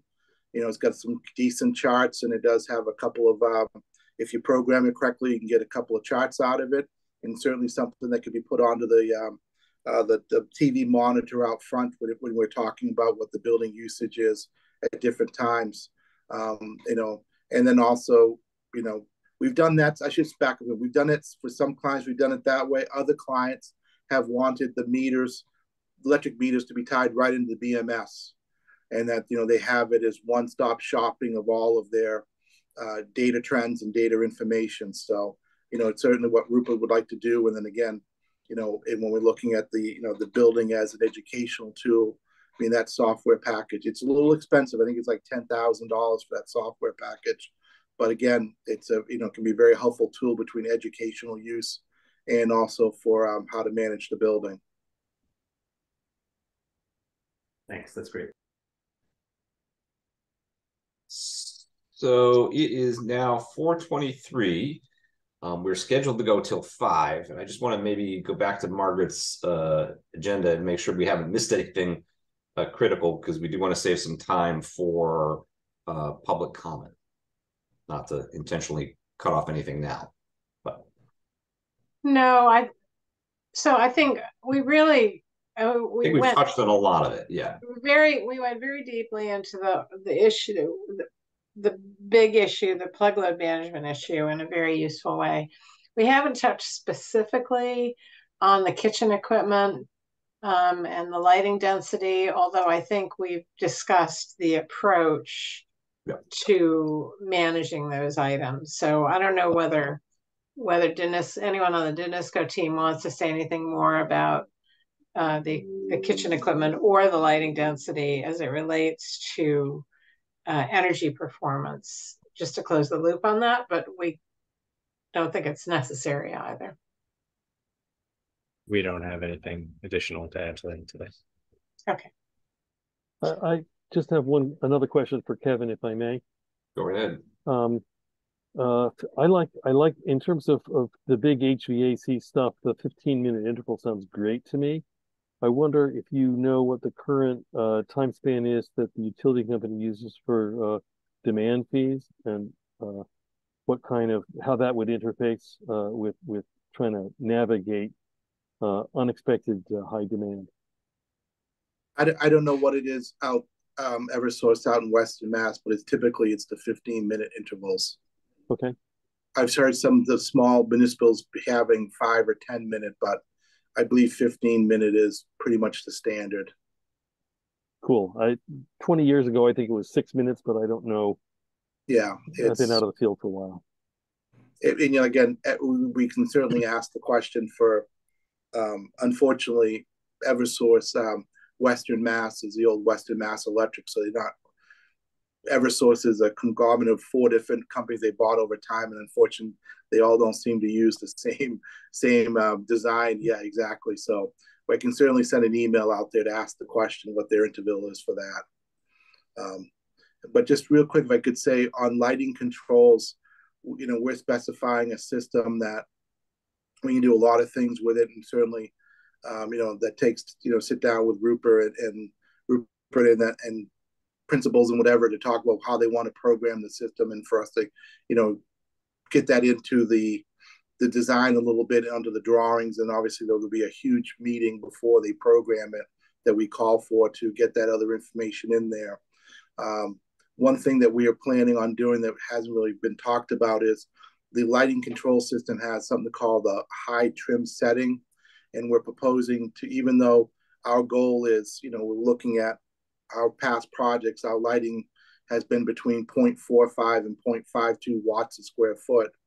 The high level trim is you set the lighting to not go above 85% of its total usage. So there's a way to even save another 15% on your lighting. if one room complains, Rupert, that it's a little dark in there, you can raise that individual's lights up a little bit and then keep the others at the lower number. So there's a lot of things that you can do with these systems that you can save energy along the way in the programming that, obviously is very, at this point, obviously would be very hard to put into the model, but the programs do allow a lot of flexibility to do things like that.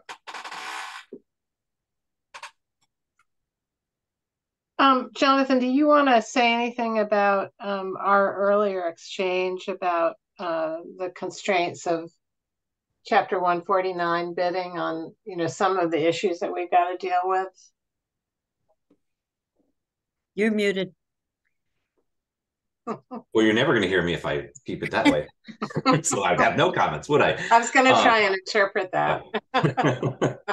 So, one of the items in Rudy's wonderfully in-depth comments were, can we get to some of the makes and models essentially of some of this equipment? I think particularly he was thinking around the kitchen equipment. Kitchen equipment, yeah. Where we have, they use a lot of energy and they run for a while.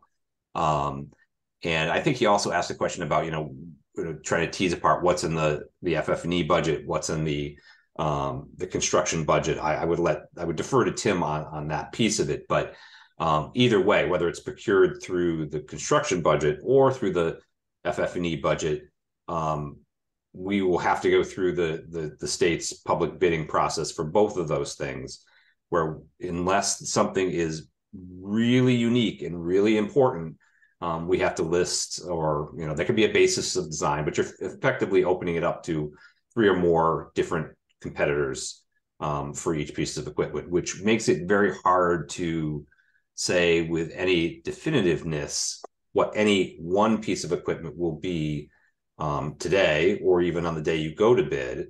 You won't know the answers to some of those sorts of questions until those bids come in. And so that, from a kind of design perspective, I'm expecting the group writ large are having to use a certain level of approximation when they're determining equipments and equipment loads and basing it on typicals. That was kind of my thought when I was reading that piece of it. Yeah, I think that's exactly right. But I think with that point, we could certainly open up to public comment, Jonathan, whenever you're ready. We've covered everything on the agenda. Great. Kathy, I'm going to rely on you to see, because I don't think I can see. Yeah. So I see one hand, and it's Rudy, and I'm going to allow Rudy to talk, and I'm going to bring Bruce. Also has his hand up, so I'm going to bring Rudy and Bruce in. You should both be in. Could we start with Rudy, since I think you noticed he was first? Yeah, he was first. Sorry, my turn. Go for it. Can you hear me all right? It looks like yes. We can. On that last point, Jonathan, I hear you. I think the reminder on Chapter 149, you may not be able to specify exactly what model or something can be bought, but you can use the specifications for what I think for what the performance standard is in terms of energy efficiency and so on. And I think having those discussions, probably from having looked at models of different equipment and what's out there that could perform better than and give us the same results, and from laptops to projectors or whatever, would be useful to be doing now. So we get ready for that. And I gave you guys a lot of thoughts in writing, so I'm not going to go down a long list. But one of the things coming out of this conversation, listening to all of you today, the one thing I feel like I'm definitely hearing is that our projections of use, hours of use, are probably too low. And, I think the townspeople are probably going to take a much less refined look at how we've hit the model or not. And that's, did we produce enough power to cover all the power needs of the building at the end of the year? And did we have to pay the electric utility money because we underbuilt on the solar and the building is using more power because of occupancy, because of whatever? which makes me think we should maybe have a more realistic eye about the level of occupancy we can expect and level of use, and then plan for more solar panels to cover that. I know we don't want to, I know we're at a delicate budgeting point and we may not have tons of flexibility there, but my guess is that's how a lot of people in town are going to look at it. They're not going to go back and say, hey, you didn't hit the EUI target or whatever. Right. The bylaw's basic point, the overarching point is you had enough solar power panels to power your building.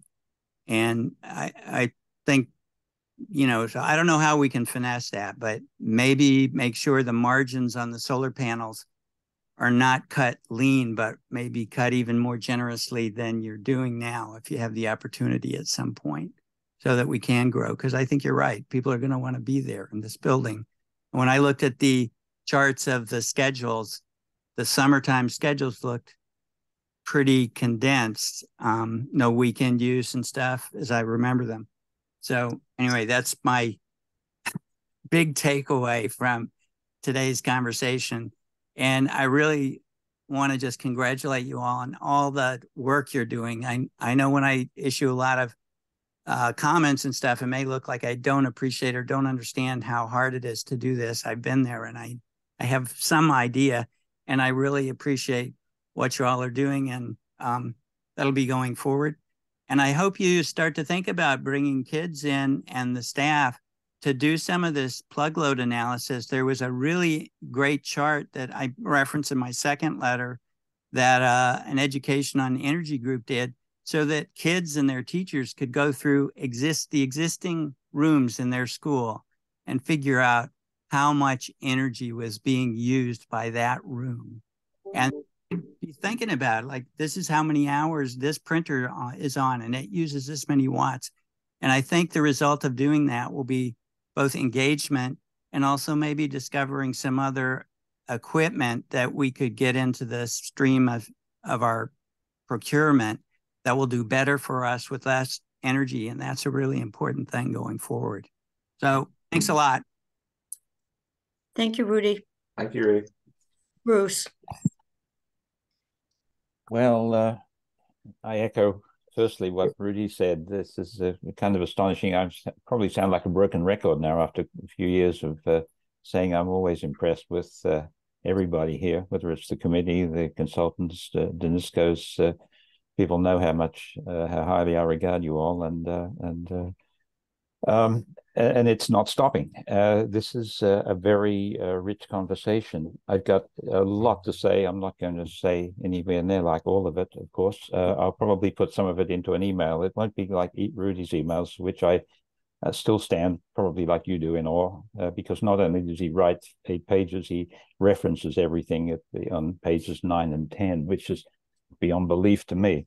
Anyway, so a couple of comments that I had. First of all, the comment that you made, Jacob, about and others as well, Kevin, I think, managing expectations around a successful building. And I think I've said this before, probably a long time ago, because I noticed this in the top 10 AIA top 10 awards that were being as they were evolving through the early aughts, that some buildings I was critical of because they seemed to have much higher energy use than I thought was reasonable. And then when I started calling the folks who were using and designing those buildings, I found out exactly what you said, Jacob, and that the building was so successful that it was failing, and I'm air quoting failure.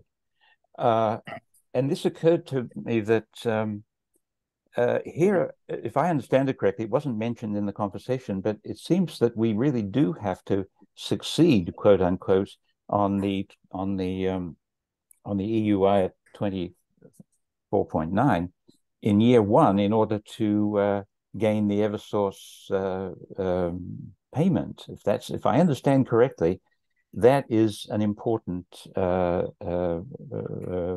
goal, and one that we have $1.6 million resting or wagered on. it seems to me that someone like me ought to perhaps consider writing one or two opinion pieces, hoping to cleverly publish them in the local newspaper, where we reflect, but since you all are so busy, I got time, I can do this sort of thing, and help manage expectations around in the community around this, and perhaps help understand that in the first year at least, perhaps we might have to be a little more severe in the way in which we try and stick to designed schedules and programmed function. And I think I could probably do a couple of reasonably engaging 700-word pieces on that. So I might try and do that as we move toward the time when the rubber hits the road on this.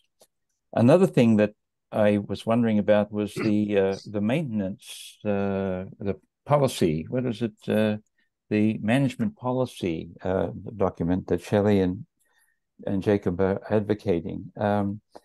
I wondered who was writing that, who would be producing that, and I think I may have missed something when I was making my notes to self, because you may have discussed it in that 2 or 3 minutes. But I was thinking that again, I would be available to help draft that. So I don't know whether this is something that's going to be run through the town manager, or whether this is Rupert's job and he's just going to, or whether it is another piece of work that is paid for under some fraction of the budget. But however, if it's more the former, then I could avail myself, because I did spend about 9 or 10 months ago quite a time writing a so far 10-page document around this stage of the challenges associated with this stage of the project. So I've been thinking fairly deeply about it. So I would offer my services my assistance is available there if it's necessary or if it's useful. Another comment was on this checklist itself, Shelley. You were trying to say, thinking about how thorough this document should be and how to communicate more. It occurred to me, I don't know whether this is useful or not, but I'll say it and you can decide.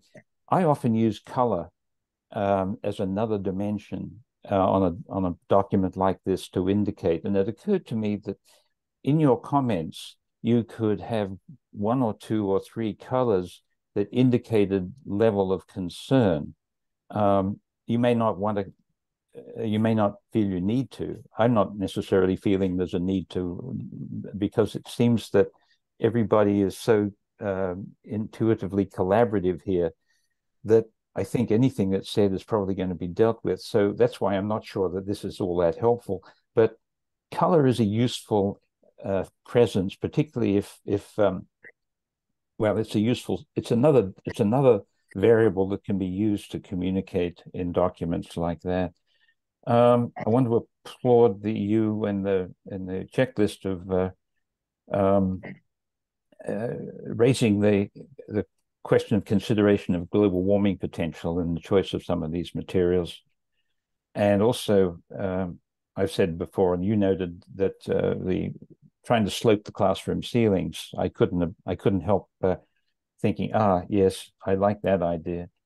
I think some of the other things I will, yes, I think my list is, that's enough for now. I am so impressed with everything that's doing. I really did actually read that checklist, and I did read the commissioning reports, and I did review the energy model. And I don't usually do as much as Rudy does when it comes to reading all this stuff, but I think I actually did read it, and I didn't write as much as he did. I never will do that, but it's very encouraging. It's very encouraging to see how diligently and how confidently this group, and whether it's the committee or the design team or everybody, just seems to be functioning on this project. It's beyond a relief now. It's a delight, you know. Initially, I was relieved. I thought, this is great. I don't have to claw through these documents the way I thought I was going to have to do, because you all are doing it far more competently than I could ever do. And now it's just, it's getting to be inspiring. And I'm really, really thrilled to be a part of this, even if it's very unofficial. Thank you so much, all of you. Thanks, Bruce. Tim, I just want to clarify one thing that Bruce said or ask you. My understanding of the Eversource incentives, and this is a double check, is the big one is at the construction phase after we've built, where they're taking a look at the modeling and saying, given the expected use, we're going to hit the target. Smaller one, the $200,000, it's not nothing, is after year one. Did we hit it? Is that correct? There are several factors. So yes, there's design, then there's construction, and then there's a separate one that is if you hit the EUI target, and that's, I don't know if it's the smallest of them all, but it is not nowhere near 200,000. So if for some reason we did not hit the 225 EUI, the incentive that we lose is, I think it's under $10,000. Yeah, no, that's what I was just thinking. There were pieces. So Bruce was saying it's 1.6 at risk. I don't think the whole thing is. It doesn't mean that we don't want to make sure. We're trying to design to it, but I didn't want to raise the alarm that it, like, particularly in the town, we're counting on that money. No, the really big chunk, the heat pump adder, that is not dependent on hitting the 25 EUI, thankfully. So Maria, you've joined the room. I did allowed you to talk. Thank you. I'll be really brief. 1000% to what Rudy said. He read my mind and spoke my words. I'd just like to suggest to Jonathan and Kathy that everybody is agreeing that we have work to do as a town to help define what the use of this building is going to be. And I think that we can be much more accurate and much more helpful to this team if we get together and we talk and we really come up with much more accurate estimates of how we think this building is going to be used. It's not going to be a mystery. I mean, there will be some things we don't know, but there's a lot that we can help with. So I hope that we do that in some way as a community to help you build this and design this so that we are meeting our goals. And if that means having more PV, then I agree with Rudy. We shouldn't be stingy there. That's it. Thank you. Thank you, Maria. And just so all the participants know, I think, you know, this has been recorded and our staff team is pretty good at getting us the video. So if you want to go back and check what we were talking about, I always share it with Margaret if that's useful. We get it pretty fast, both for minutes. Because I agree. I thought this was an incredibly rich discussion, but I just wanted to make sure that everyone knew that there is a recording of this, not just people's notes.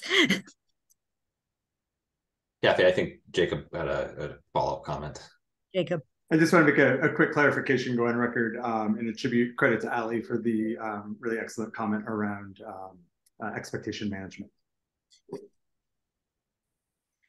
Great. Well, I'm going to ask for one more round, since we've had a round of public comment, one more last round of comment from the rest of the attendees. And if there is none, I will then move us to adjournments. Seeing none, I will say we are done for today, and thank everyone for their participation. It was a really good conversation. Thank you all. Thank you all. And happy Halloween. And happy Halloween. Happy holidays. Thanks, everyone.